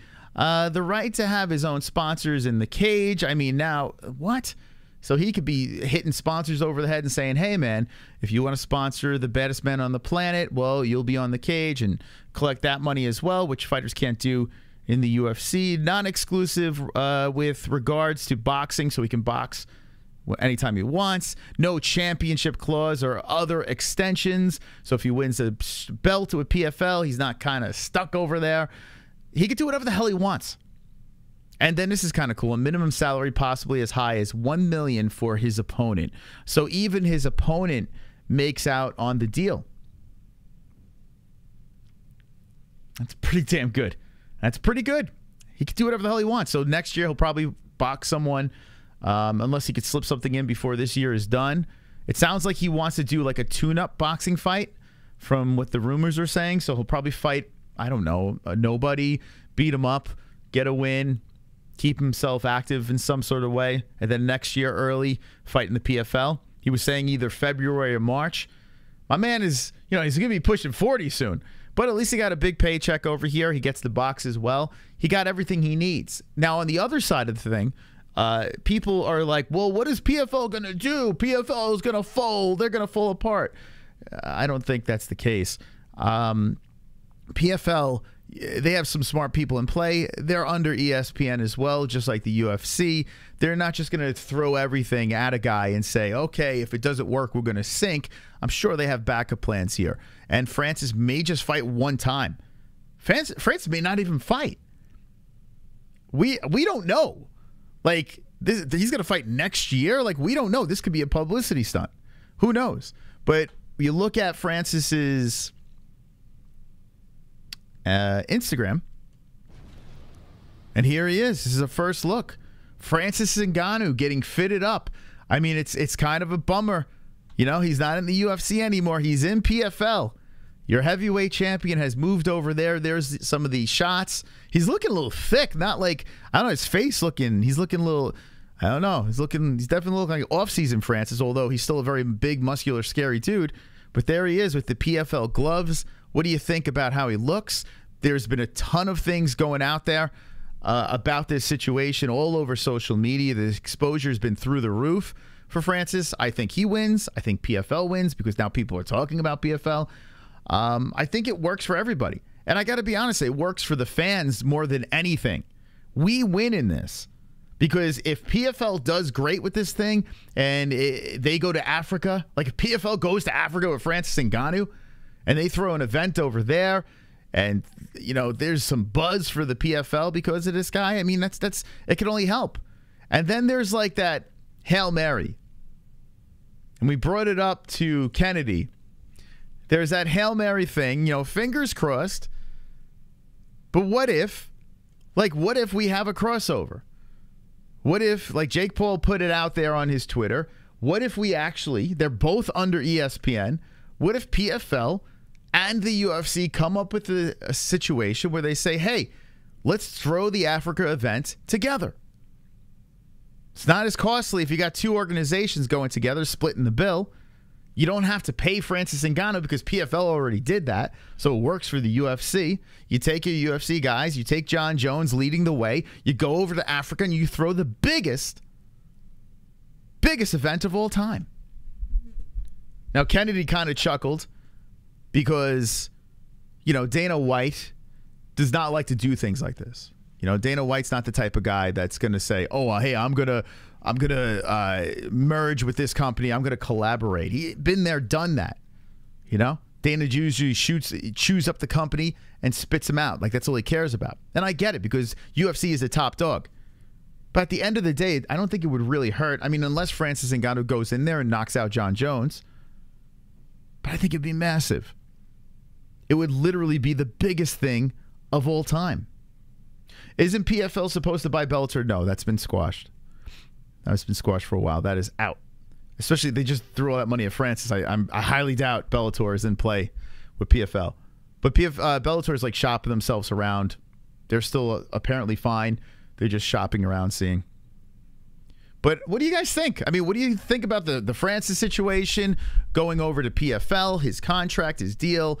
Did PFL make a mistake? Did Francis make a mistake? Did the UFC make a mistake? Is it good? Is it bad? Give me your thoughts in our live chat. Let's see. I say in 5 years, the UFC is no longer the top dog. Wow. Wow. Look at that. Sausage says, I don't know about that, but I mean, that'd be crazy. Wow. Dana will buy PFL just to fire Francis. Dude, that'd be amazing. Yeah, Dana did the ultimate troll job. We spoke about it on the second channel. Dana White literally said, oh, Francis, you want to break the news? We're going to break the news about Dustin Poirier BMF belt. We'll get into that in a little bit. We'll segue in a sec, but let's get our thoughts on the Francis situation first. Good for Francis. PFL is trying to get big enough that Endeavor buys them. UFC don't need Francis. True, they don't. Let's see. Would have been better if they announced a fight at the same time. Not sure if I'll remember by 2024. Yeah, it is a little weird, the timing of it, right? It's like, okay, great, Francis is here in PFL, you know, big deal. But it's so true. Dana White drops his news. And, you know, if I wasn't talking about this right now, I think a lot of people probably aren't talking about this anymore. It's already old news. Dana White kind of... And he dropped some more news about Australia in September. And the UFC signed a deal with Australia for the next 4 years. They're going to have 3 guaranteed pay-per-view events in Australia, one being this September. So that's actually pretty big news, too. So Dana White is just dropping news left and right to say, yeah, let's just forget about the whole Francis situation. Don't mind the shower in the background. Despite being strong enough to defend yourself, hopeless to a girl with a knife on a telephone. What? I think Francis will be able to actually hold the belt in PFL. Yeah, he's not going to be in the tournament. He's going to be like the final boss when the tournament's over. That's what I think is going to happen. Or they have that side thing that they're doing in PFL that Jake Paul's involved in, who he's fighting next year as well. So... There's probably going to be a card in 2024 where Jake Paul fights, I don't know, maybe Nate in MMA after the boxing situation, and Francis Ngannou drops in there and fights the heavyweight that wins the tournament. Kind of makes sense since Jake is fighting 2024 and Francis is fighting 2024. They're doing like a side thing for pay-per-views, so tournament's not necessarily for everyone on the roster. PFL needs to add more heavyweights, whether it's free agents or people from other promotions, to make it tough for Francis. There will not be there. This is how I look at it. They're paying Francis so much money that they're not looking to make this tough. They're looking to make it look interesting, but good business is Francis keeps winning in PFL. Like, if you think about it, they've signed some pretty decent names that left the UFC, but they left the UFC on the downward slope, you know, and PFL kind of gobbled them up. Who has looked good from the UFC besides the Canadian Mercier, whatever the hell that guy's name is, Aubin Mercier? That guy's looked great. He won the championship. But other than that, you know, Pettis goes over there, gets stomped. Who else? The dude that just, what the fuck's his name? I forgot his name already. Help me out. But Dana said they made a mistake letting him go. He gets stomped in PFL. You know, guys are just getting run over there. Jeremy Stevens is another one. That's not the guy I was thinking about, but Jeremy's looked horrible ever since the UFC. Francis is a banknote for them. This was in the making for 3 years, according to Francis. Maybe. Oh, Thiago Santos looked like trash. He wasn't the guy I was thinking about, but he looked bad. Marlon Moraes, another one. And he wasn't the guy. Burgos, thank you, Lil Seal. Burgos was the guy I was thinking about.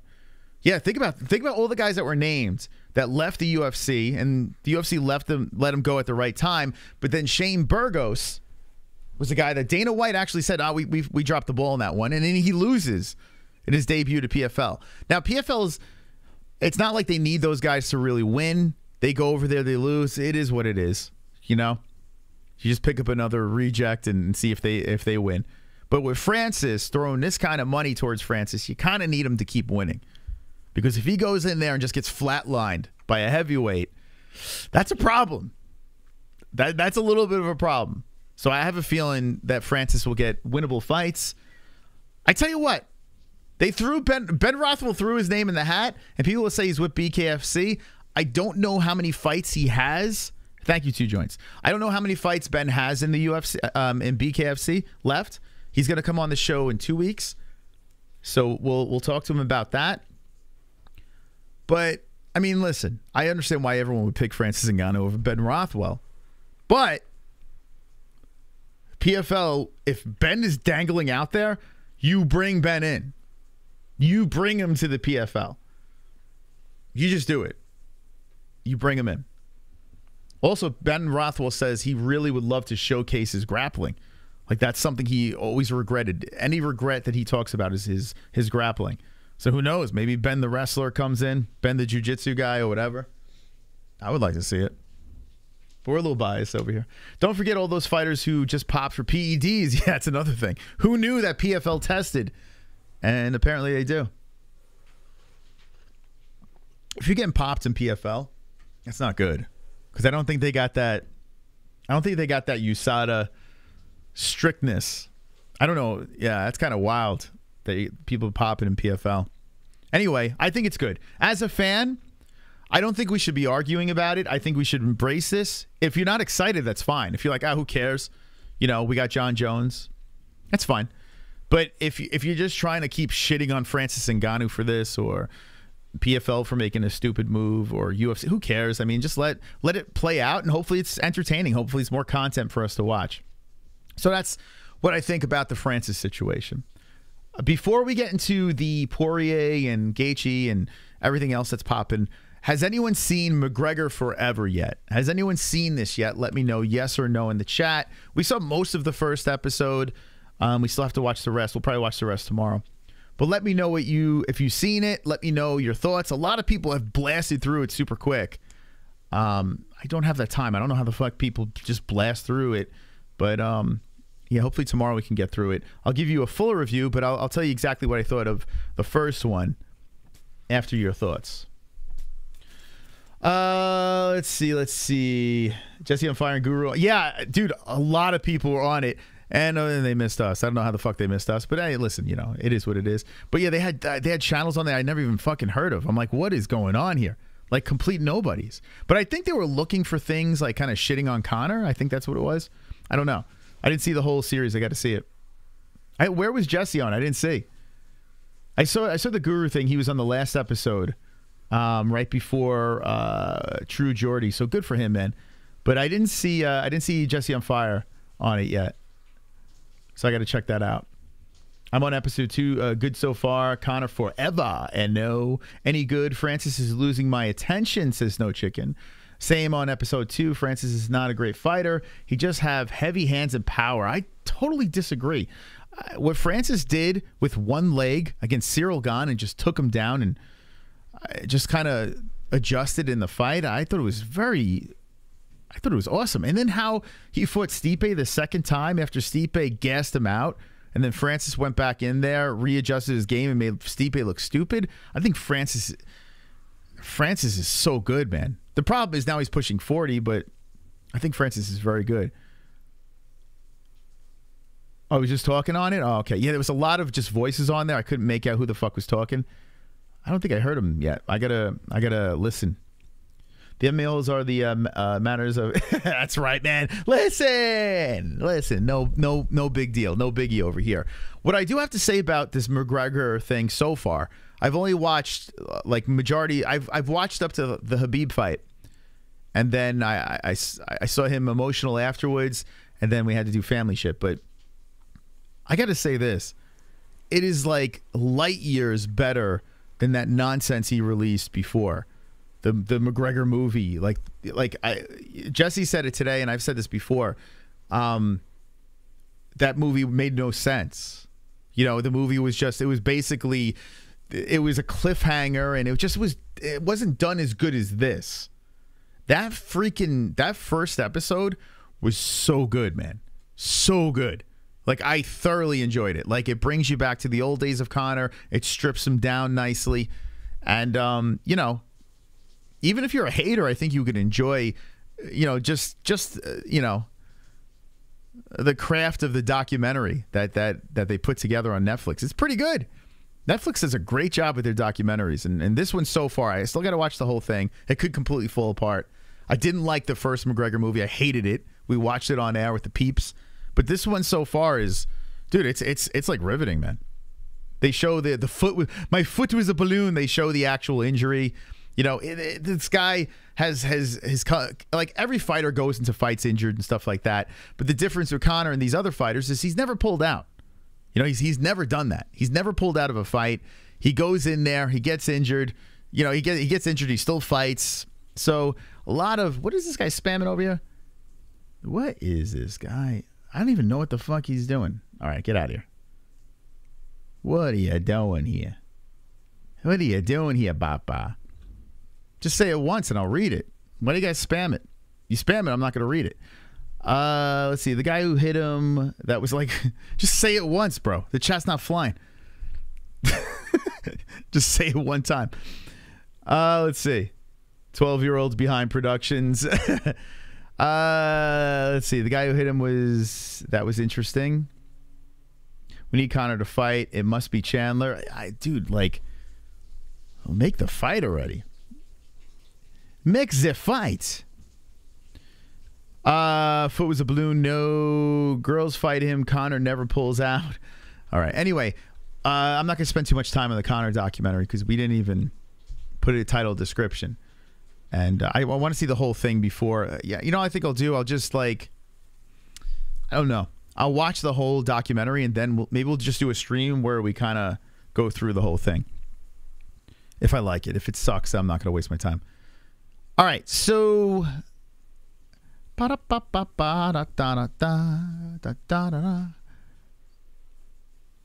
okay. So we got to delete all these fucking messages. All right, so Poirier versus Gaethje, BMF belt. I'm just going to say this. I said it when it was announced for Masvidal versus Diaz. I didn't hate the fight. I hated the belt. I thought it was the dumbest thing ever. I understood from a business perspective. I get it. I always get when the UFC is doing something business-wise, I get it. I understand it. But I wish it was a little more subtle. UFC puts together this fight over here. Gaethje versus Poirier, the sequel. Poirier, of course, won the first one. This is a different Gaethje this time around. Actually, it's a different Poirier, too. They put this fight together. And in order to sell a pay-per-view at $291, they say, well, it's got to be a belt. And I guess what I'm thinking is they couldn't get Izzy versus Pereira. I have a feeling that's what they were going to do. So then they put Pereira versus Blachowicz, him moving up. I think it makes all the sense to do Izzy Pereira 3 on this card. But I bet Izzy said to the UFC, yo, I'm chilling. I just got my redemption win. I'm going to party and have a good time. I'm chill. Like a champion should be able to do. Unlike Aljamain Sterling. Unlike Aljamain Sterling. How does Izzy say, yeah, I'm chill?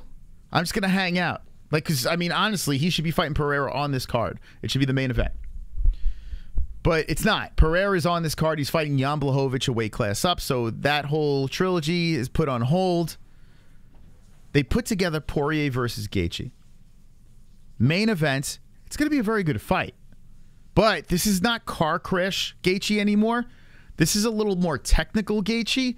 So we could have a complete different fight here. This is not the type of guy that is the human highlight reel anymore. He's actually a way smarter fighter, Gaethje. And he wants to get this redemption win. If he goes in guns blazing against Poirier, he's going to get smashed. So, two things.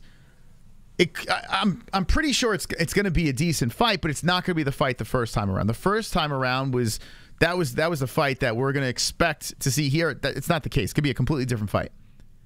Main event BMF. What do you think about this in the chat? Because Dana White pretty much said he's done with the BMF thing. And now he just miraculously pulls it out and say, it was vacated. We just so happened to throw it on this card. It's a pay-per-view. Like, who is he fooling? And what if this fight falls apart? Then the main event's going to be Pereira versus Blachowicz. Are you going to throw an interim strap there? Or are you going to put Ferguson or Bobby Green, who could be technically BMFs over here? You see him down below over there. You're going to throw them to fill in. God forbid someone gets hurt, which is probably going to be the plan. Nonsense. Listen, it's a good fight. And the card itself is very entertaining. But this is not a fucking pay-per-view, guys. It's not. When we put it on Twitter and people are like, oh, dude, I don't know. It's a good card. What the fuck are you complaining about? It's a good card, but it's not a fucking, it's not worth $85. I'm talking about the paying people here. It's not. It's not worth it. You mean to tell me I need to pay $85 because you're putting fantasy belt on the line? Belt that means it means nothing. There's nothing. It means absolutely nothing. This belt. That's why I should pay $85. Is that what it is? Who cares? Francis is yesterday's news. UFC is all right. You might be behind. It is. It's very cringe, man. It's a cringe move, and I feel bad, man. I feel bad for, you know, where's this gonna be at? This is at. This is in Utah, right? I think this. Oh yeah, Salt Lake City. Yeah, this is in Utah. I feel bad for them. They're being conned. It's a con. It's a con of your $85. Now listen, Blachowicz versus Pereira is very interesting because if Pereira wins, he beats the guy that beat Izzy when he moved up. It's kind of like bragging rights. I get it. COSTA versus Aleskarov. Okay, it's a good fight, but does a casual know about this fight? I mean, probably not. COSTA's funny as fuck, but Ikram Aleskarov? Do casuals? No, not really. Tony Ferguson versus Bobby Green. Okay, both fighters are entertaining. It's an interesting matchup, but on a main card of a pay-per-view at this point, you're lucky if this should be a this should be like a, I don't know, headlining the prelims. I mean, let's be serious here. Michael Chiesa versus Kevin Holland, very interesting. It's a very interesting fight. Chiesa versus Holland. Holland has a chance to be ranked. Dangerous fight against Chiesa. Chiesa fighting a guy under him. Interesting. Stephen Thompson versus Michelle Pereira. Good fight. Lewis versus Marcos Rogerio de Lima. Okay. I don't know, man. I mean, I don't know. Like, it's fun. As an MMA fan, I'm going to pay the $85 because I do this show. but I'm going to be completely transparent with you right now. And ESPN Plus is our sponsor. If I was not doing this show, I'd be looking for a stream. That's crystal clear. And that you would have no problems getting. Completely. I've been spoiled. Is it worth $85, Rico? Are you paying for that pay-per-view? Because you need your head examined to pay $85 for a fake belt, unless you're a WWE fan. What does it really mean? What does this BMF belt mean? Nothing. If someone wins it, are they going to have tears in their eyes? You don't defend it. There's no real rhyme or reason why you even deserve fighting for it. It means jack shit. It should be called the jack shit belt. That's what it should be called. I would pay the $85 if they were fighting for the jack shit belt. It should be called the, hey, I just fucked you, bent you over, and stole $85 belt. That's what it should be called. It's nonsense. The BMF belt is nonsense. Dana White even rolls his eyes anytime it was brought up in the past. It's stupid. It's a stupid, stupid situation. You're taking a fun fight and making it stupid with the belt. The no lube belt, yes. It's crazy, man. I would love to the UFC to say, hey guys, we couldn't find a pay-per-view, we couldn't find a title fight to put together. We just couldn't do it. Nothing lined up for that date. We need a pay-per-view for that month. We're going to put Poirier versus Gaethje there. 5 rounds. It's a badass fight. If you want to watch it, watch it. But no. They got to pull the fucking casual fans in, right? They got to say, hey, it's for a shiny fake belt. Dumb. It's the dumbest shit ever. It's insulting to the fans. And I love the UFC. I love a circus. I love all that shit. But this is not it, man. The BMF belt should have died with Jorge Masvidal. When he left the UFC, it should have fucking died with him. But no, it's vacated. How do you vacate a belt that means absolutely nothing? Nothing! Boo! Boo the belt! Boo it! This is just facts, guys. This is facts. It's a great card that's not worth $85. And that is a fact right there. It's not worth $85. Yet, I will pay. Because I run this show. And we got to do it right. But how many people in the chat, who gives a shit about the belt? The fights are fire. There are firefights on fight night. Why is this not a fight night? This feels like a fight night to me, guys. There's no title on the line. Therefore, there should be not an $85 charge for this fight. This is the point. Let me make this fucking clear as day. This is not worth $85. This is a fight night, friends. And if you're going to pay, we get commission off pay-per-view sales. If anyone should be shilling, it should be me. If anyone should be shilling for this, it should be me. How many people in the chat drop a yes if you're going to buy the pay-per-view? Drop a yes. How many people?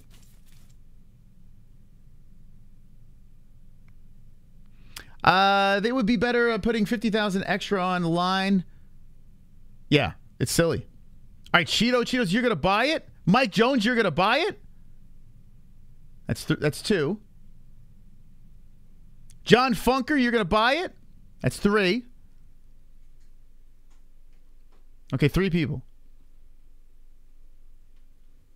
We don't have a stupid audience. And listen, if it's what you like, if you like WWE, that's fine. I have no problem with that. You're going to buy it? Well, you better use our link. you better use our link, you son of a... Those 3 or 4 people that said yes, you better use our link. In the description down below, you better use the link. All right. Well, listen. All right, so good 4 people. 120 watching, 4 people will buy it. All right. I'm not here to tell you what to do and what you can't do with your money, but I got to say this. We buy every event over here. We don't stream any events unless it's maybe boxing. I don't know.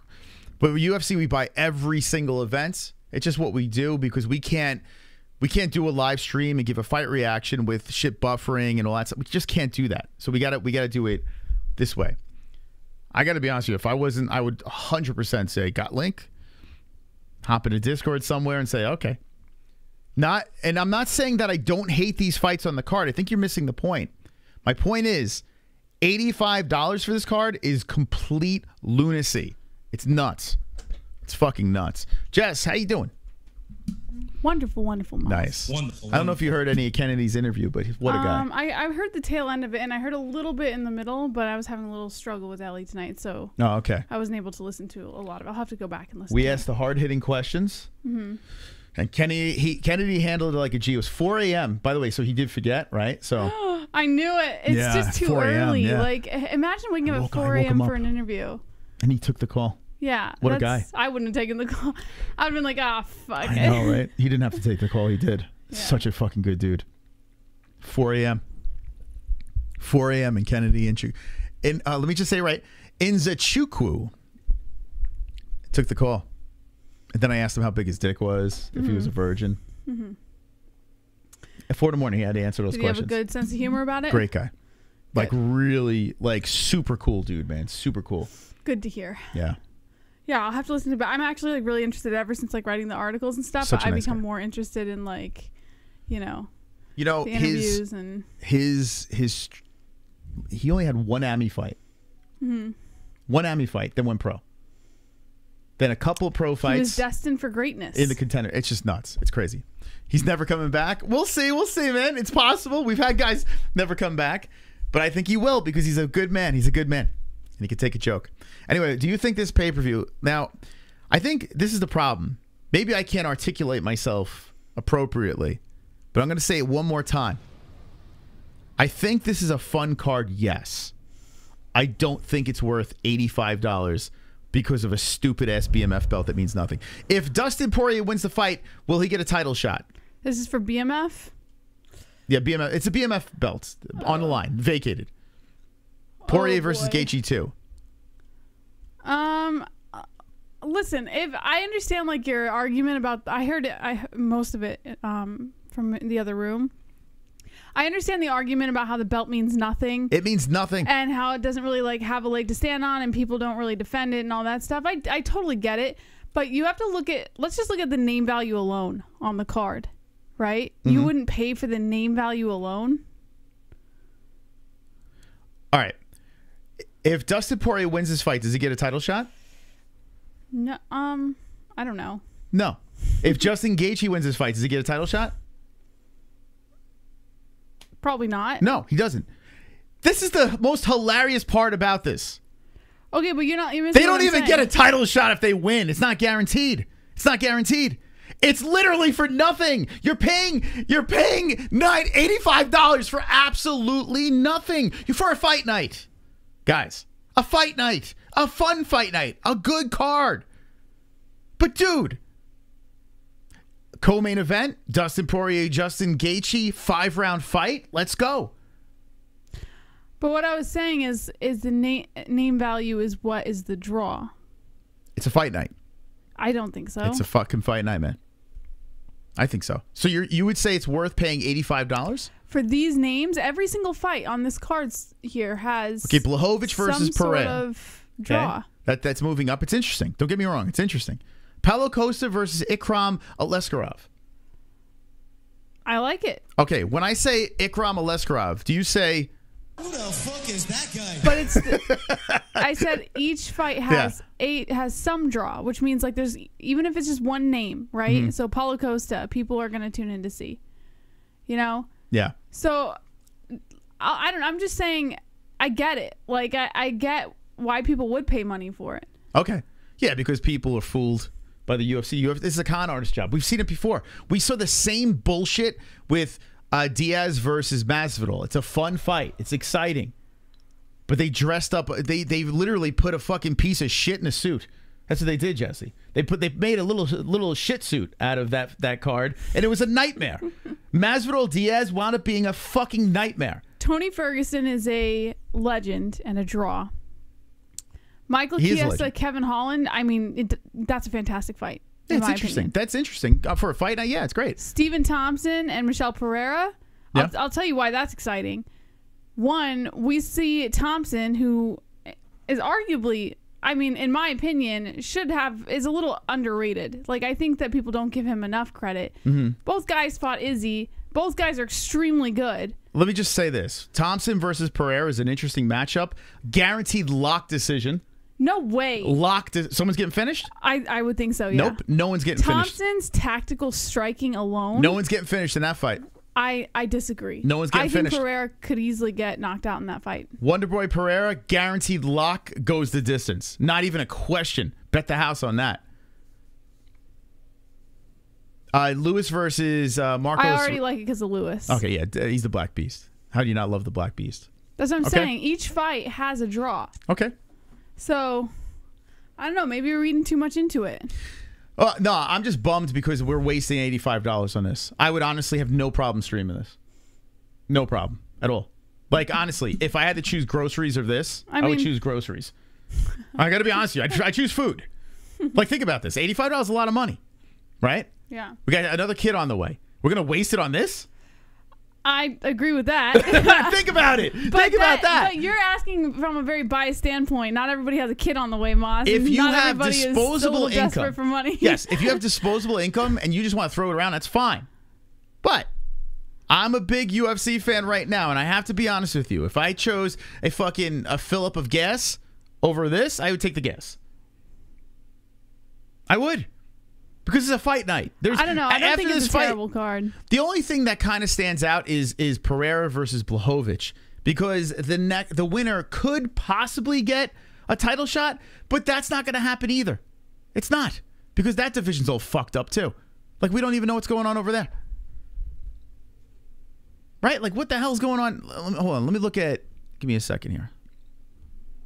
Aggravating me with this nonsense. I think you're aggravating yourself. It just I hate if you can't tell, I can't stand the BMF belt. It is the biggest slap in the face to UFC fans. It's literally WWE shit.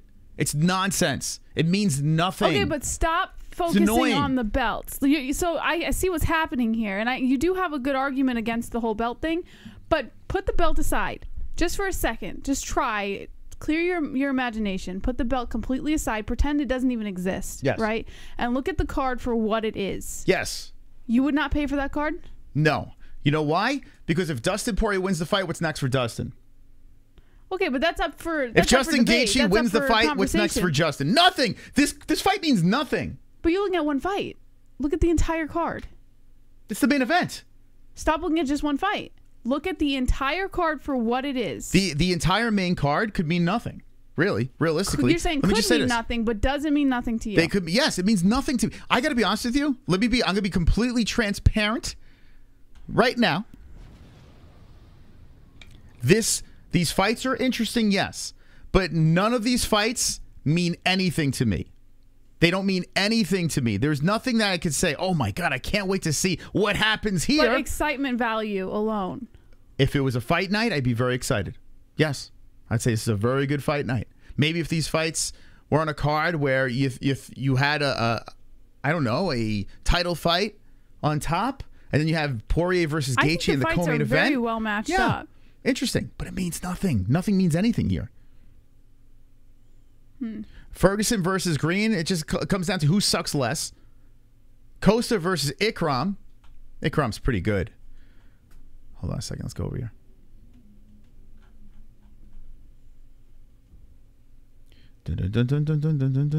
Actually, I'll go like this. Paulo.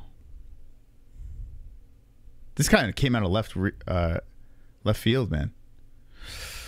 How do you spell this guy's name? I'm just trying to get rid of the BMF belt. How do you spell Paulo's name? P-A. Yeah? U-L-O. Oh, U. Okay. Whoopsie. Okay, Paulo Costa. Ikram Askarov. Okay, so Askarov coming in 14-1-0. Phil Hawes. You got Mario Souza. Now, Ikram Askarov was very interesting after his last fight. Okay, most people don't know about him, but he fought what 1 week ago. Okay, 1 week ago. This man is on the main card with one UFC fight. Okay? Now, he's interesting. Don't get me wrong. He's an interest. If you're an MMA fan, you're interested in him. But how the fuck is this on the main card? Like, I understand Paulo Costa being on the main card, but how the fuck is he fighting Ikram? Why is Costa? I understand their record is similar, but Costa's fought for the belt. Costa's been through the UFC a little bit here. Ikram, he's on his first fight after the Contender Series. He got the submission in the Contender Series. He beat Phil Hawes, and now all of a sudden he's fighting Paulo Costa. I don't know, Moss. That's the third from the top. Makes no sense. I just feel like you're reading so much into it. It doesn't. I'm trying to find how this makes any sense. But why do you need it to make sense? It's a BMF card. Because they've taken my $85. That's what I'm saying. Because they've taken $85 away from me and from their audience. The answer is simple. If you can't make sense of it, don't spend it. Okay. All right. So you're saying, what are you saying? Look for the streams? I'm not suggesting that, but I'm saying if you are having such a hard time, you know, wrapping your head around it. 4 people in the chat will be buying this pay-per-view. 4 people. Super chat. Hammerback. Put this in the PPV fight fund, Moss. Let's go. I gotta pay for this shit. I gotta pay for this shit. Thank you so much. I appreciate that. I will buy this pay-per-view for those who are not buying it, and I will tell you exactly what's going on. I'm going to spoil every fight for you guys. I'm going to buy it and spoil it. I'm going to spoil the damn card to everybody. Thank you, my man. Appreciate that donation. That's very kind of you. Wow! Sure, coming in with the $20 donation. That's going to the shitty pay-per-view. Yes! Yes! Come on!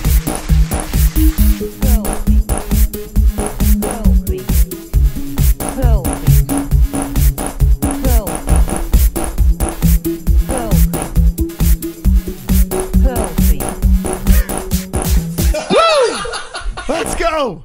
Let's go, Chur! Thank you. Just drops 20 bucks in there. Let's go! Sure! With a $20 donation. Thank you. Softening the blow. I will put that to this damn pay-per-view that they're conning us with. And I will deliver the play-by-play to the people that cannot afford this BMF nightmare. Slap in the face belt to the fans.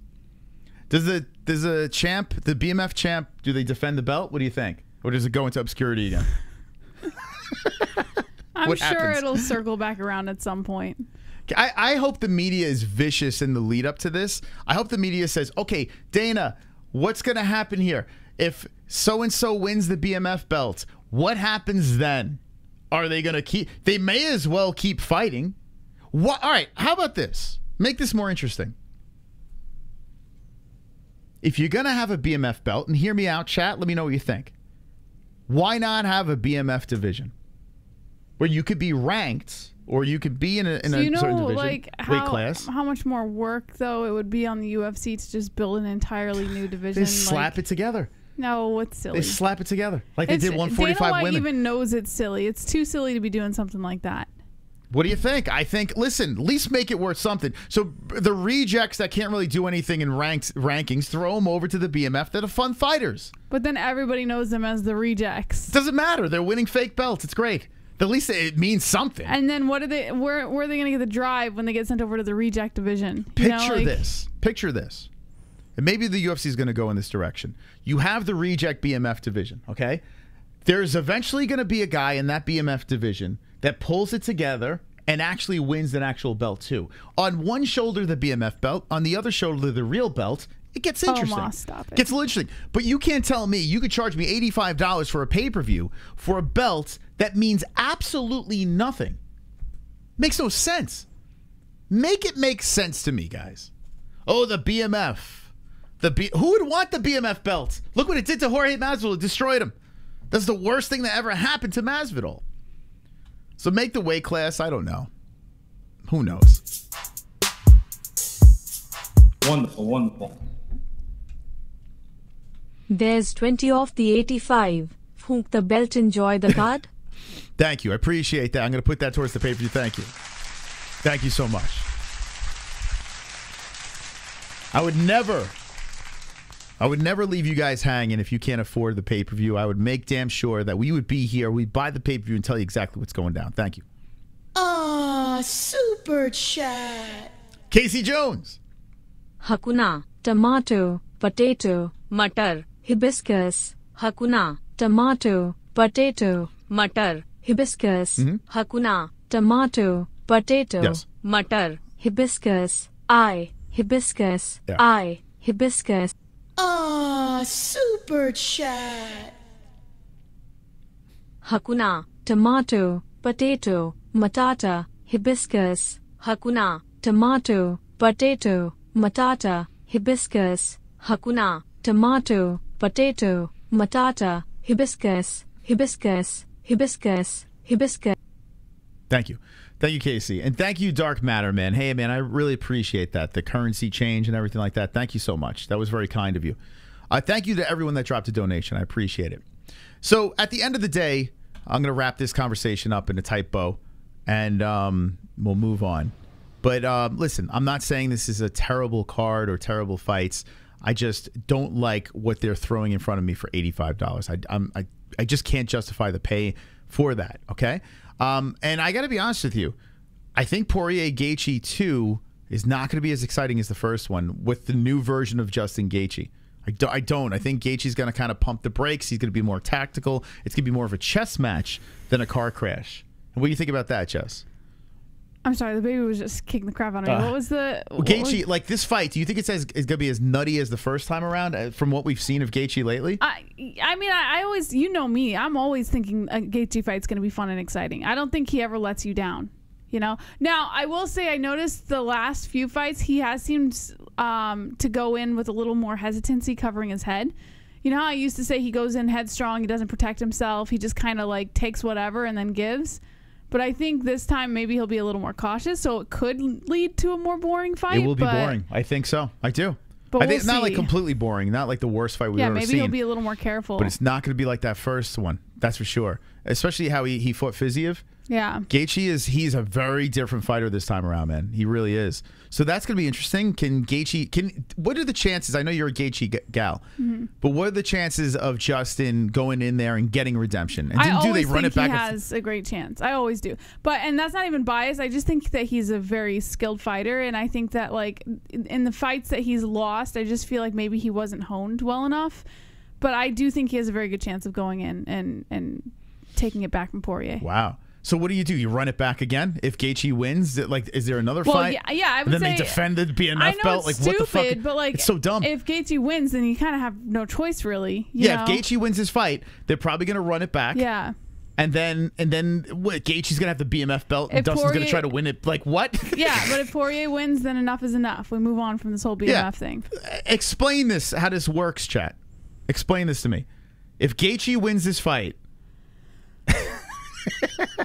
It's such a dumb conversation. It's so dumb. It's such a dumb conversation. I hate it. I hate my life right now for having this stupid ass conversation. But I'm gonna do it. If Justin Gaethje wins this fight, does he defend the BMF belt against Poirier for their third fight? Answer me this. Yes, sir. Yes? Yes. All right, chat. Help me out. Help me figure this out. Do we have another pay-per-view? Headlined by the BMF Justin Gaethje defending his BMF strength. God damn it, man. What is this? Okay, I see a couple of yeses. Absolutely, yes. Okay. All right. I'm done with this conversation. I can't. Thank God. Yeah, I'm out. I'm ready to move on. I'm like dreading fight week for this. I'm dreading it. I'm so dreading it. Are they going to have the white gloves again? Where they put the BMF... The white gloves? Yeah, they put the BMF belt on the table. Oh, and, yeah. And they had fucking white gloves. I don't think they do that anymore. They had fucking white gloves. And media surrounding them is like, here it is. Here's the BMF belt. Yeah, I think they were Fuck off. No, I think they were just trying to sell it as something bigger than it was, you know? I hate it. I hate it. I hate you. All right. Okay, so that's 291. 290. 290. Okay.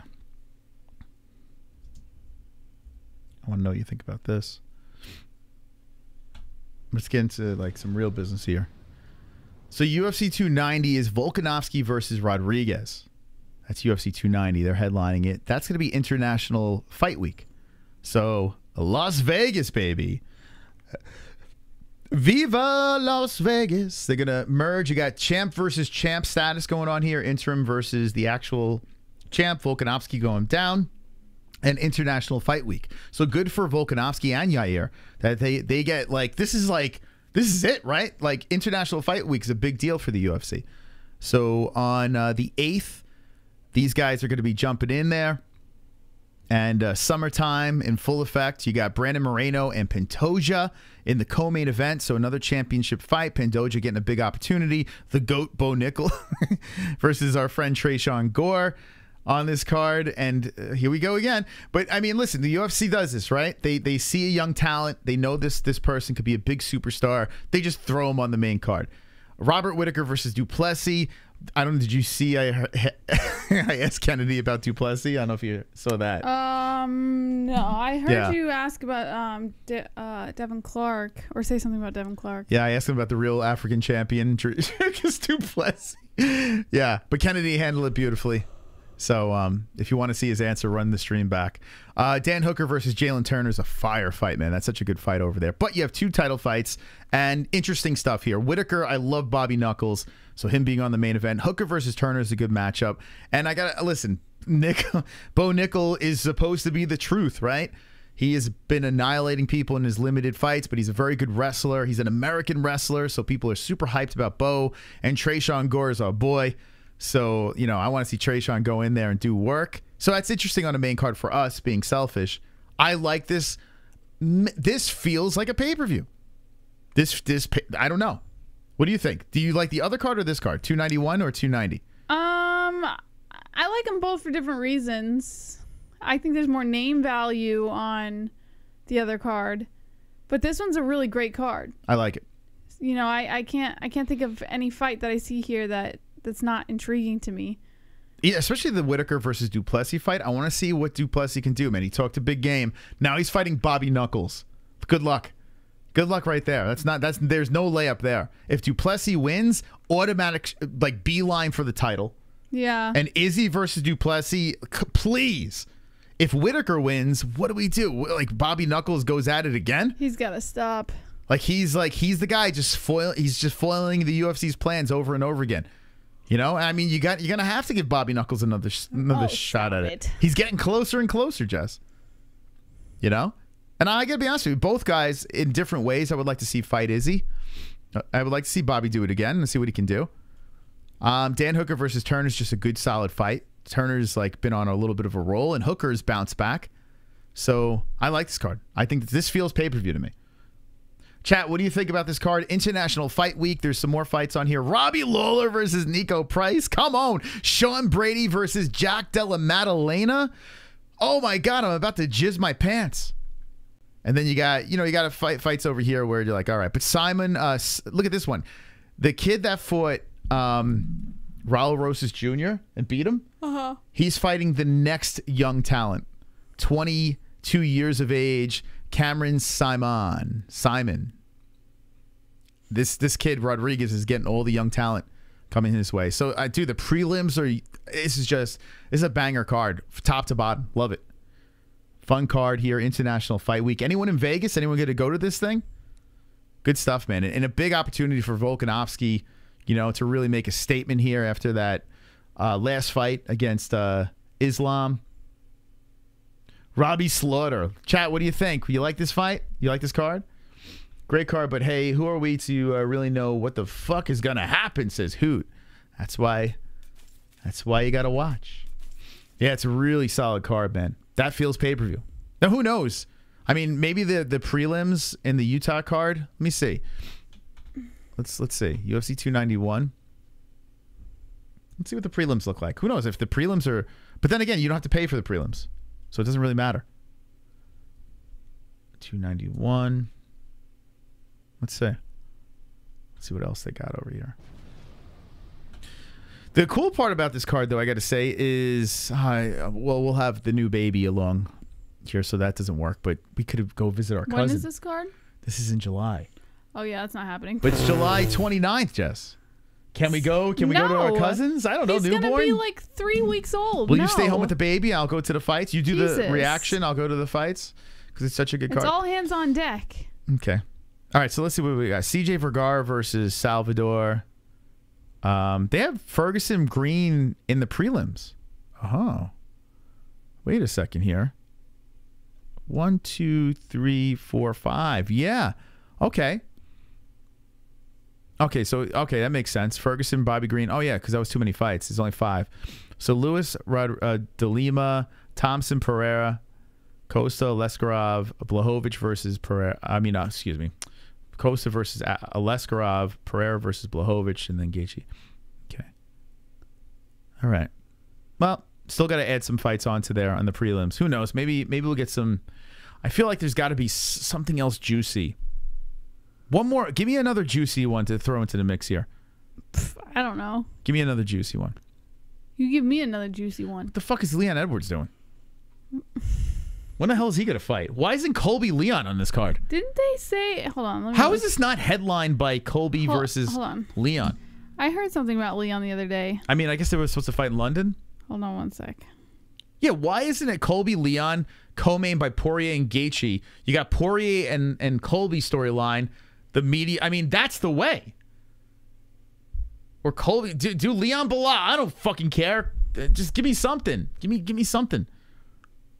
He wants London. Yeah. Strip him. Strip Leon. Strip. Make an interim strap. You're gonna make a fucking fake belt. Make this for the October. He wants. October return and laughs off Colby Covington's I don't understand. claim. Hold on a second here. Let me go to UFC. This is doesn't make it. Yo, Aljamain Sterling is he like. He said July is 100% too soon. Let me ask you a question. Is Aljamain Sterling a G or a bitch? Let me ask you, Jess. Is he a G? Because I got to be honest with you. Taking the fight against Sean O'Malley could be saying, hey, man, that's a G move. Going to Boston, short turnaround. No, is it G or is it like, is he just the UFC's bitch? Because how does a champion not get to call the shots? No, I don't think he's the UFC's bitch. He's not. He has no say in anything. But I think he's foiling a lot of plans for the UFC. He's not. He's just listening. No, I think the UFC doesn't want him here much longer. No, they don't. As the champ, UFC is treating Aljamain Sterling like a bitch. They are. He's literally their lapdog. I think they're just throwing fights in his direction in an attempt to dethrone him. Aljo. Because they need a better champ. He's not a marketable champion. I've said it a million times. They're literally trying to chase him out. I completely agree with you. Yeah. But that's what I'm saying. Like, but that doesn't make him the UFC's bitch. Leon if he Edwards, were the UFC's bitch, then the UFC would just kind of be like, using him, but the UFC is using everyone else to get rid of him. So if anything, the rest of the bantamweight division is the UFC's bitch right now. No, Aljo is their bitch. No, he is, because then they would be using Aljo. They are. Does that make sense? They're using Aljo. Yes. No, they want him out. They don't want him to be champ. Okay, you're missing the whole point. How are they using him? Yes, they want him out. I agree with you. The reason why he's their bitch is because he just defended the belt against Henry Cejudo, who the UFC says you have to fight this guy. Okay. Now the UFC says they bring in Sean O'Malley after the fight and say, okay, now you got to fight this guy on a short turnaround in Boston, which you know the crowd is going to be going crazy for O'Malley over there, right? Where is the champ get any say in this? Where's the champ say, well, let me talk to my team here and get back to the drawing board? Instead, here's the funny part. This turnaround that Aljo is doing is tied for the quickest turnaround a champ has ever done. Volkanovski was the other one. Okay? So Aljamain Sterling just says, okay, I guess I'm going to do this. Now, he should beat O'Malley. I mean, Sterling called out O'Malley inside the octagon. He wanted after his O'Malley last fight. Before Cejudo. He wanted O'Malley. Okay, but it's not like the UFC was just like, oh, you won? Okay, now you're going to fight. That's what they did. It wasn't really like that because Sterling wanted this. Like, he wanted O'Malley on his terms. He's not getting it on his terms anymore. His terms? He's getting O'Malley after a quick turnaround, a 5-round fight with Henry. Is he complaining? And now, well, he's just like, whatever. Ray Longo just talked to the media. He's like, I didn't even hear about this. Okay, but is Aljo complaining? Look, watch this. I'm sure Ray Longo said something, but I'm saying, did Aljo complain? He's just like, I guess. Oh, Longo. Okay, so what's the problem? No, oh God, everything is all the. It's just, I think you're missing everything that I'm saying here. Because we're agreeing on the fact that the UFC is trying to bury Aljo. We agree on that. There's no disagreement there. The point I'm trying to make is the UFC is doing everything that they can to turn Aljo around quickly. Leon Edwards, the UFC is not forcing him to do anything. Israel Adesanya, they're not forcing him to do anything. I know, I'm just trying to figure out how that makes him the UFC's bitch. That's all. Because Aljamain Sterling just fought, and now they're turning him around. He's got to jump right back into a camp without relaxing and doing his championship tour, which he should have the right to. He's jumping right into a camp to fight Sean O'Malley on this short kind of notice in Boston, in hostile territory. Not one person in Boston will be rooting for Aljamain Sterling. And the logic is like, well, it's on the east side of things over there, so people are going to definitely root for it. No, they're not going to do that. They're going to root for Sean O'Malley. So everything is against Aljamain Sterling. He doesn't have a chance. Now, Aljo should win matchup-wise. So what if the UFC says, okay, Aljo's probably going to win this fight. Let's put everything against him, turn him around quick. You know what I'm saying? And then fight in hostile territory. Mm-hmm. UFC's like shitting on Sterling. You know? But Sterling could be seen as a G for saying, you know what? I'm a company man. I'll take the fight. Here's Ray Longo. Has no knowledge of Aljamain Sterling agreeing to Sean O'Malley at UFC 292. May 17th. Well, I mean... They're not happy with this. Who's Aljo's manager? He was with Gary Vanderchuk for a little bit. I don't know if he's still with him. But Gary V was actually under that management for a little bit. So I think he's still with him. Because why should Ray Longo have any knowledge? I know he's his coach and everything, but like, it's not like his coach has to know everything that's going on, you know, right away. It's just, I don't know, man. I feel like this was the opportunity for Aljamain Sterling to say, pump the brakes. What are they going to do? Do an interim belt? If Aljo says no? What are they going to do? Aljo's the champ. He should be like, yeah, I want O'Malley on my terms. Let's do it MSG in November. Aljo's always been a little bit of a pushover, though, so I don't think that he's really like one to stand up to the UFC like a Conor McGregor would, you know. Boston, Massachusetts. Okay, this is when. When's the date of this? 8/19. Okay. Why is Aljamain Sterling not at Madison Square Garden, his home, a month later, defending the belt? Who's at Madison Square Garden? We don't know yet. Well, it's probably 293, right? Than Aljo. Well, he could still be on that card. Remember, Aljamain Sterling, or not Aljamain, Madison Square Garden is like the mecca for. Oh, I know why. For the big fighter. He can't fight there. He can't fight there. The license. There's something health-wise. He's denied. The commission? Yeah, I think he can't fight there. I think that's what it is. What? Fuck. I think that's it. Well, regardless, MSG is not a wasted space for the UFC. They always use MSG as like the big night, the big fights, and Aljo is not a big guy. Yeah, he can't fight in New York. I mean, why can't they fucking figure that out? Why can't they figure that out? If I was Aljamain Sterling, I would say, hey, figure out MSG. Let's figure this shit out. And if not, no, we'll go Felon. I don't know what the reason is.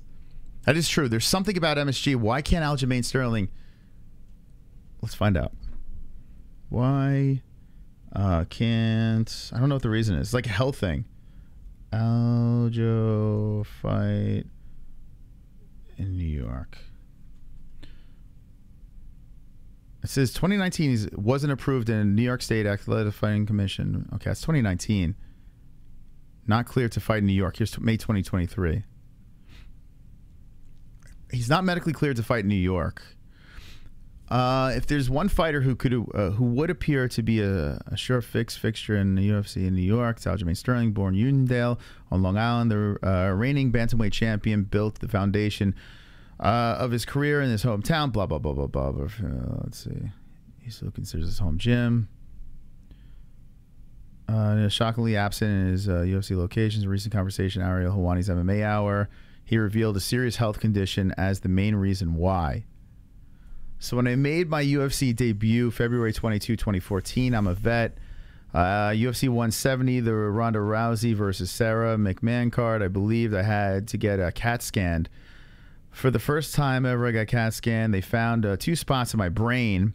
It was like a millimeter of something like that. So they found something, but it looked like there was there was trauma. They weren't sure if it was for exact terms, so aneurysm or angioma. What is an angioma? Isn't that like a blood clot? I don't know, something like that. So in order for me to be cleared, I would have to Or is that go like a to mass? what?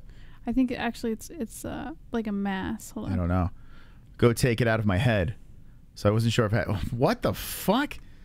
So he's got something in his head.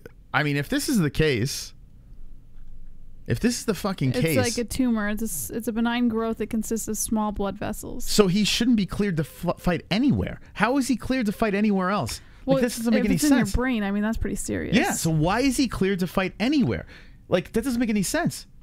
Well, all state commissions are different. I understand that. And they have different policies. So as long as he's showing, it's fucking weird. You know, if it's not serious, if it's medically not serious, monkeypox. If it's medically not serious, I don't understand why he's not cleared. That's a really weird situation, huh? Aljo is just cursed, man. This dude is cursed. Yet, I gotta say this. All the heat that this man has taken from everybody, you know, even myself, I've given Aljo heat, but not like undeservedly so, Moss. Yeah, I get it. I have reasons like he's why. Like a full-on victim, and he's not. He asked for a lot of what he got. This.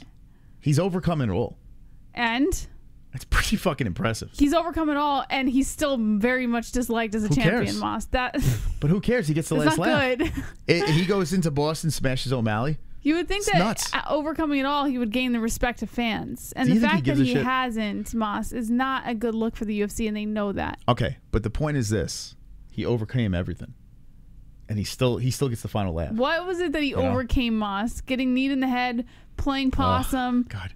I feel like you're going to disagree with and well, the whole Aljo thing I disagree with, because it's so silly. All right, well, anyway, to me, he gets the final laugh because he gets to do whatever I mean, he gets the belt. You know what I'm saying? The only thing is he doesn't, for some reason, I would use every possible way of being a champion, because like the minute that belt is away from his waist, the UFC will literally just shove him under the rug. Well, I don't know. They will shove him. They would just fucking scoot him under that rug again and make sure he never gets another shot at that title unless he gets a million wins again. You know? So if Aljamain has the title, he should do everything in his power to fight on his terms. And I think this Boston fight's not on his terms. He should win, but if he doesn't, that's a wrap, man. It's a wrap. Aljo is going to be pushed aside. Anyway, chat, what do you think, man? Aljamain Sterling, he's fighting on this card, 292. So far, you just got Zhang versus Lemos, which is fun, man. Weili Zhang is always fun, and Amanda Lemos has deserved this opportunity. It's not like she hasn't. Let's see. So she got the Rodriguez win, the Karate Hottie win. Man, I tell you what, those wins don't really hold up. Lost to Jessica Andrade, beat Angela Hill. Damn, man. They don't. You know what? Maybe I take it back. How weak is 115? How weak are the strawweights? Anyway, all right. Good luck. Cody Garbrandt versus Batista. The GOAT, Cody Garbrandt, back in play. Coming off the win. All right, Chad, what do you got? Aljo uses Donier to keep grounded opponent status. Did you see Sherman Kim and Jessica Clark getting cut from the UFC? I did. I am shocked that what's-her-face didn't get cut. Like, Kim got cut. Why didn't the opponent get cut for that nonsense she pulled? And Chase Sherman as well. Yeah, I did see that. Yeah, it's a bummer people losing their jobs, but I understand. Aljo wanted to move up. That's true, yeah. Yeah, if he loses, like, how does that work? Does he still move up? Like, what happens? Merab scaring Aljo into taking his fight. Yeah, well, yeah, I mean, I guess Aljo's window is slowly closing. Like, he's getting older, and I guess whatever opportunity comes his way, he's just going to take it. But, yeah, he's fighting.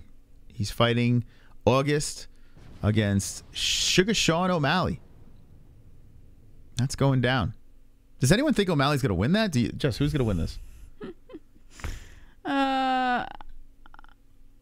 Oh, shit. Why, are you thinking about it? Well, because I'm thinking about, like, the antics that Aljo has been trying to pull in the octagon lately. So I'm just trying to consider, is he going to be pulling any antics in this fight? And the answer is probably going to be a yes. And if so, then that kind of, I don't know. I feel like it gives fighters certain leverage.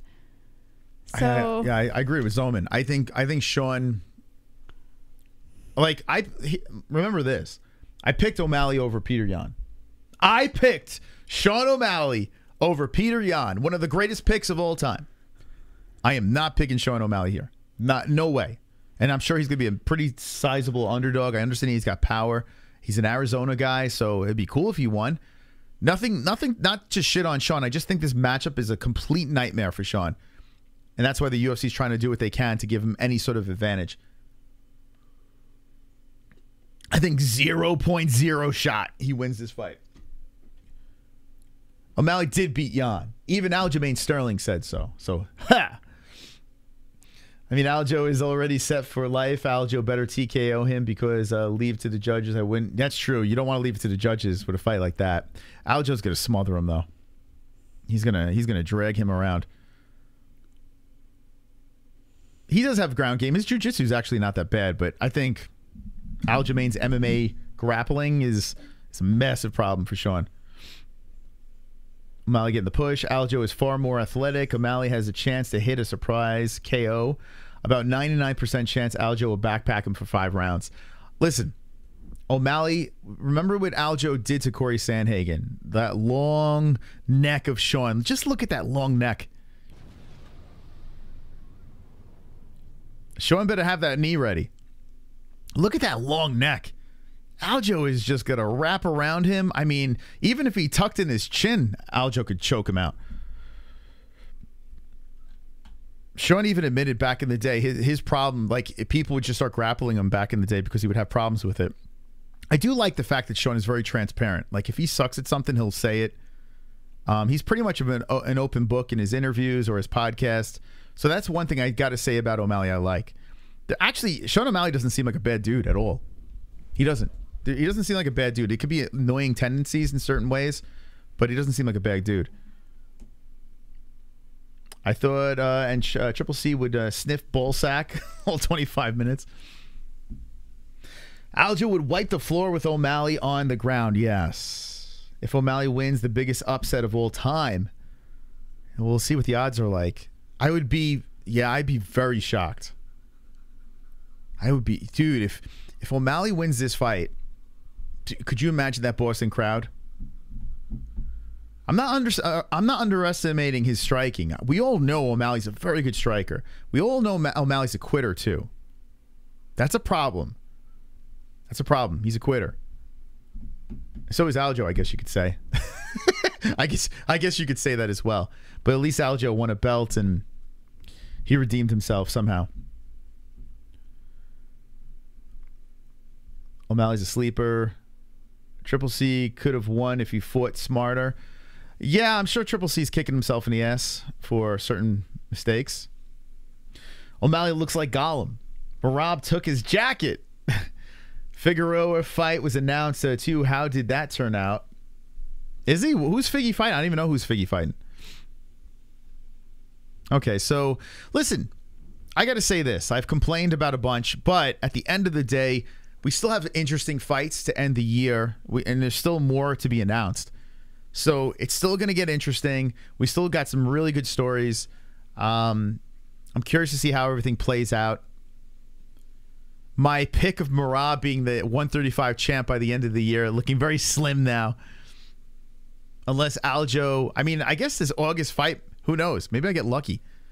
Maybe I'll get really lucky. But then again, Merab got hurt. He got that hand injury, so he's done. Yeah, that's out. That Michael Jackson Thriller jacket, Merab, hilarious. Yeah, I was this close to get my Merab championship. This close. Aljo had to fuck it up. All right. Anyway, is there anything else, chat, you'd like to talk about? If we missed anything, let me know. But I've pretty much exhausted my brain.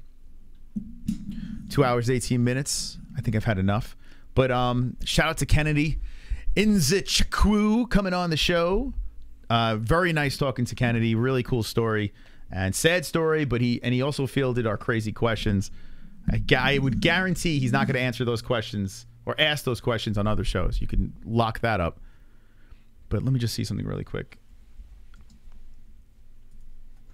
And then we'll get out of here. The secrets of the universe. All right, so I'm just looking through the news here. Oh, yeah, Mackenzie Dern. So, did you guys hear Mackenzie Dern? Her media scrum? I'm starting to feel really good about this Angela Hill pick. I'm starting to feel really good. We're getting closer and closer. My bookie, I might have to make the bet before Hill becomes a favorite. Mackenzie Dern sounding... It sounds like she's questioning herself. Let's see.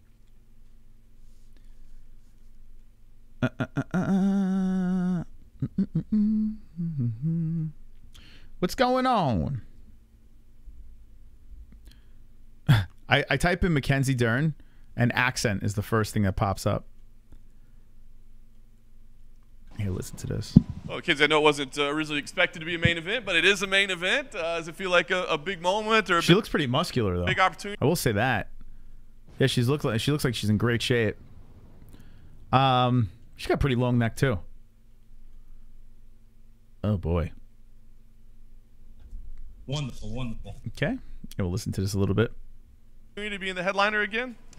Yeah, big opportunity. I'm 0-2 in my main events here at the Apex. So when they gave me another opportunity, I was like, okay, let's do it. I wanted like the crowd. I was excited to be in North Carolina, Charlotte, the crowd. So I have like a little bit trauma, I guess you could say, here, but I wanted to break that too at the same time. So back here, I've had good moments at Apex too, so I'm not complaining. And it's media, it's, you know, another poster, you know, to have at home. So it's a great opportunity, and it's 1 week later too, so it's not so bad. Yeah. I guess the fact that you're 0-2 in main events, I mean, is there any link there at all? I mean, look, you're fighting at the highest level. You're going to have setbacks or whatever, but they both have 0-2 in main events. Happen to me. Is it just coincidence, or is there anything you take out of those that you think, I wasn't approaching that right? I mean, I don't think as like a strategy-wise, but I think the type of fighters that I was given for my main events, Marina and Yan Xiaonan, I think they were both really experienced fighters with good movement, you know. And for me, now going into this fight and with my loss, I have a vision that's better, as in like, okay, I don't need to submit every single round, like this pressure and just this anxiety, you know, not anxiety, but like excitement, you know, I need to submit, you know, if I didn't finish the first round, then the second round, if I didn't finish it, and then you could kind of see the emotion and the frustration getting in, and I'm like, okay, these girls, they know how to win by like points, you know, and they know how to use the rule book, which is part of the game, you know, not that it's bad, but, you know, the judges, I feel like with Yan Xiaonan, I feel like I could have won that fight, you know, like I feel I did so much on the ground, but it wasn't enough to get like a 10-8, and now I understand like, hey, if I'm on the cage, you know, the cage is like the ground, but up, you know, so instead of getting to the cage and take it down, like ground and, like not ground and pound, but elbows, knees, make them, you know, win the round, you know, don't force myself to,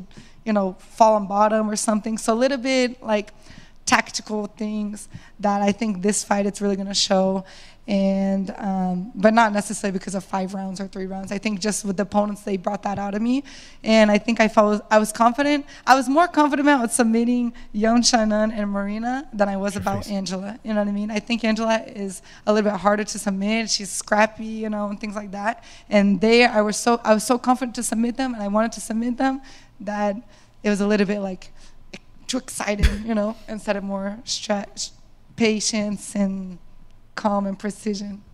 You talk about like the tactic change and the mindset change. Like, have you been able to work on that, like in sparring? Like, has that been the primary focus, or is it like, I hope I do it on Saturday? Yeah, no, I've been working on that this whole camp. It's been so crazy. Like, my divorce has been crazy. Like, everything. Coach Perillo, he was out of town for a month with Luke for his bare knuckle fight, you know. So listen to this. Divorce, Coach Perillo's out of town. She's 0-2 in main events. everything is against Mackenzie Dern in this fight. So if you're a bettor, you got to take these things into consideration. Now, we still got to see the face-off. We got to see how that goes down. But let me look at my bookie here. I'm telling you, Angela Hill is a pretty good underdog. It's pretty solid. Hill's a plus 146. I feel like it's the closer we get, I might have to put in the bed soon before they're even money.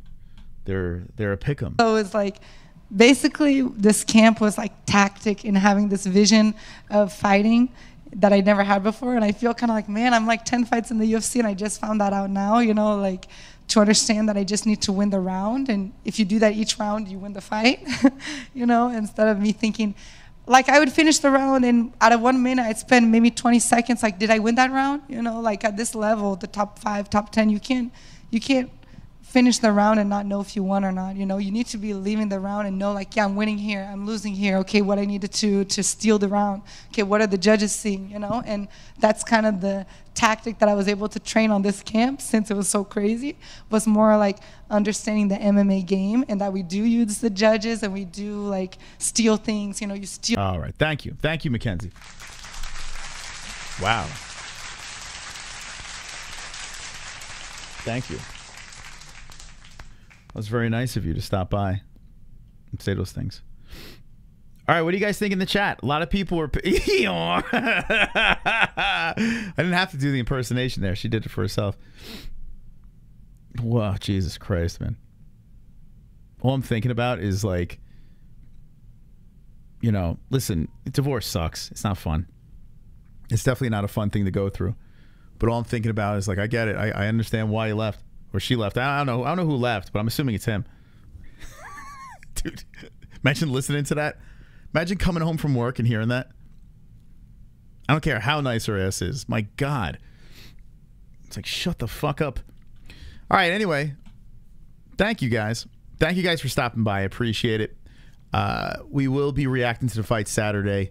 And we'll make our predictions on Friday. We'll lock in our predictions. I'm really liking, though, Angela Hill right now. I just have to wait until the very last second. If you missed Kennedy Nzechukwu on the show, run it back. Run it back and watch the interview. Let us know in the comment section what you thought. I think the guy was fucking cool. Really, really cool. He's in Germany. He took the call at 4 a.m. So that is absolutely wonderful, wonderful. I thank him for that. By the way, my buddy John Dots just wrote us a new song for the show. So, like, we have our songs that we play, but we're going to be debuting our new Fight Buddy song, and it's going to kind of be the anthem for the show. So we're going to have, like, a new song that, like, when you hear this song, you think MMA-Holes. So us, the community, is going to have... This is our song, boys and girls. This is our song. I'm very excited. I was playing it today for my daughter, and she was clapping along with it like, yeah! She was going for it. So I cannot wait to debut that for you guys. It's, yeah, I know. It only took 7 years. I told him, my buddy's doing it on the arm. He's like, yeah, I got you.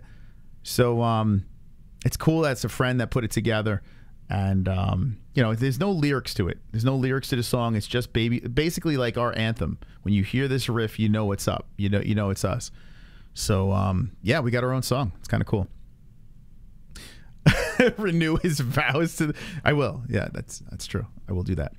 All right, guys. I'll see you. What's today's Wednesday? I'll see you Friday. By the way, second channel, not the MMA-Holes. If we ever pop up and, you know, hang out, you can subscribe to our second channel, not the MMA-Holes. It's our little clubhouse over there. We play video games and talk shit.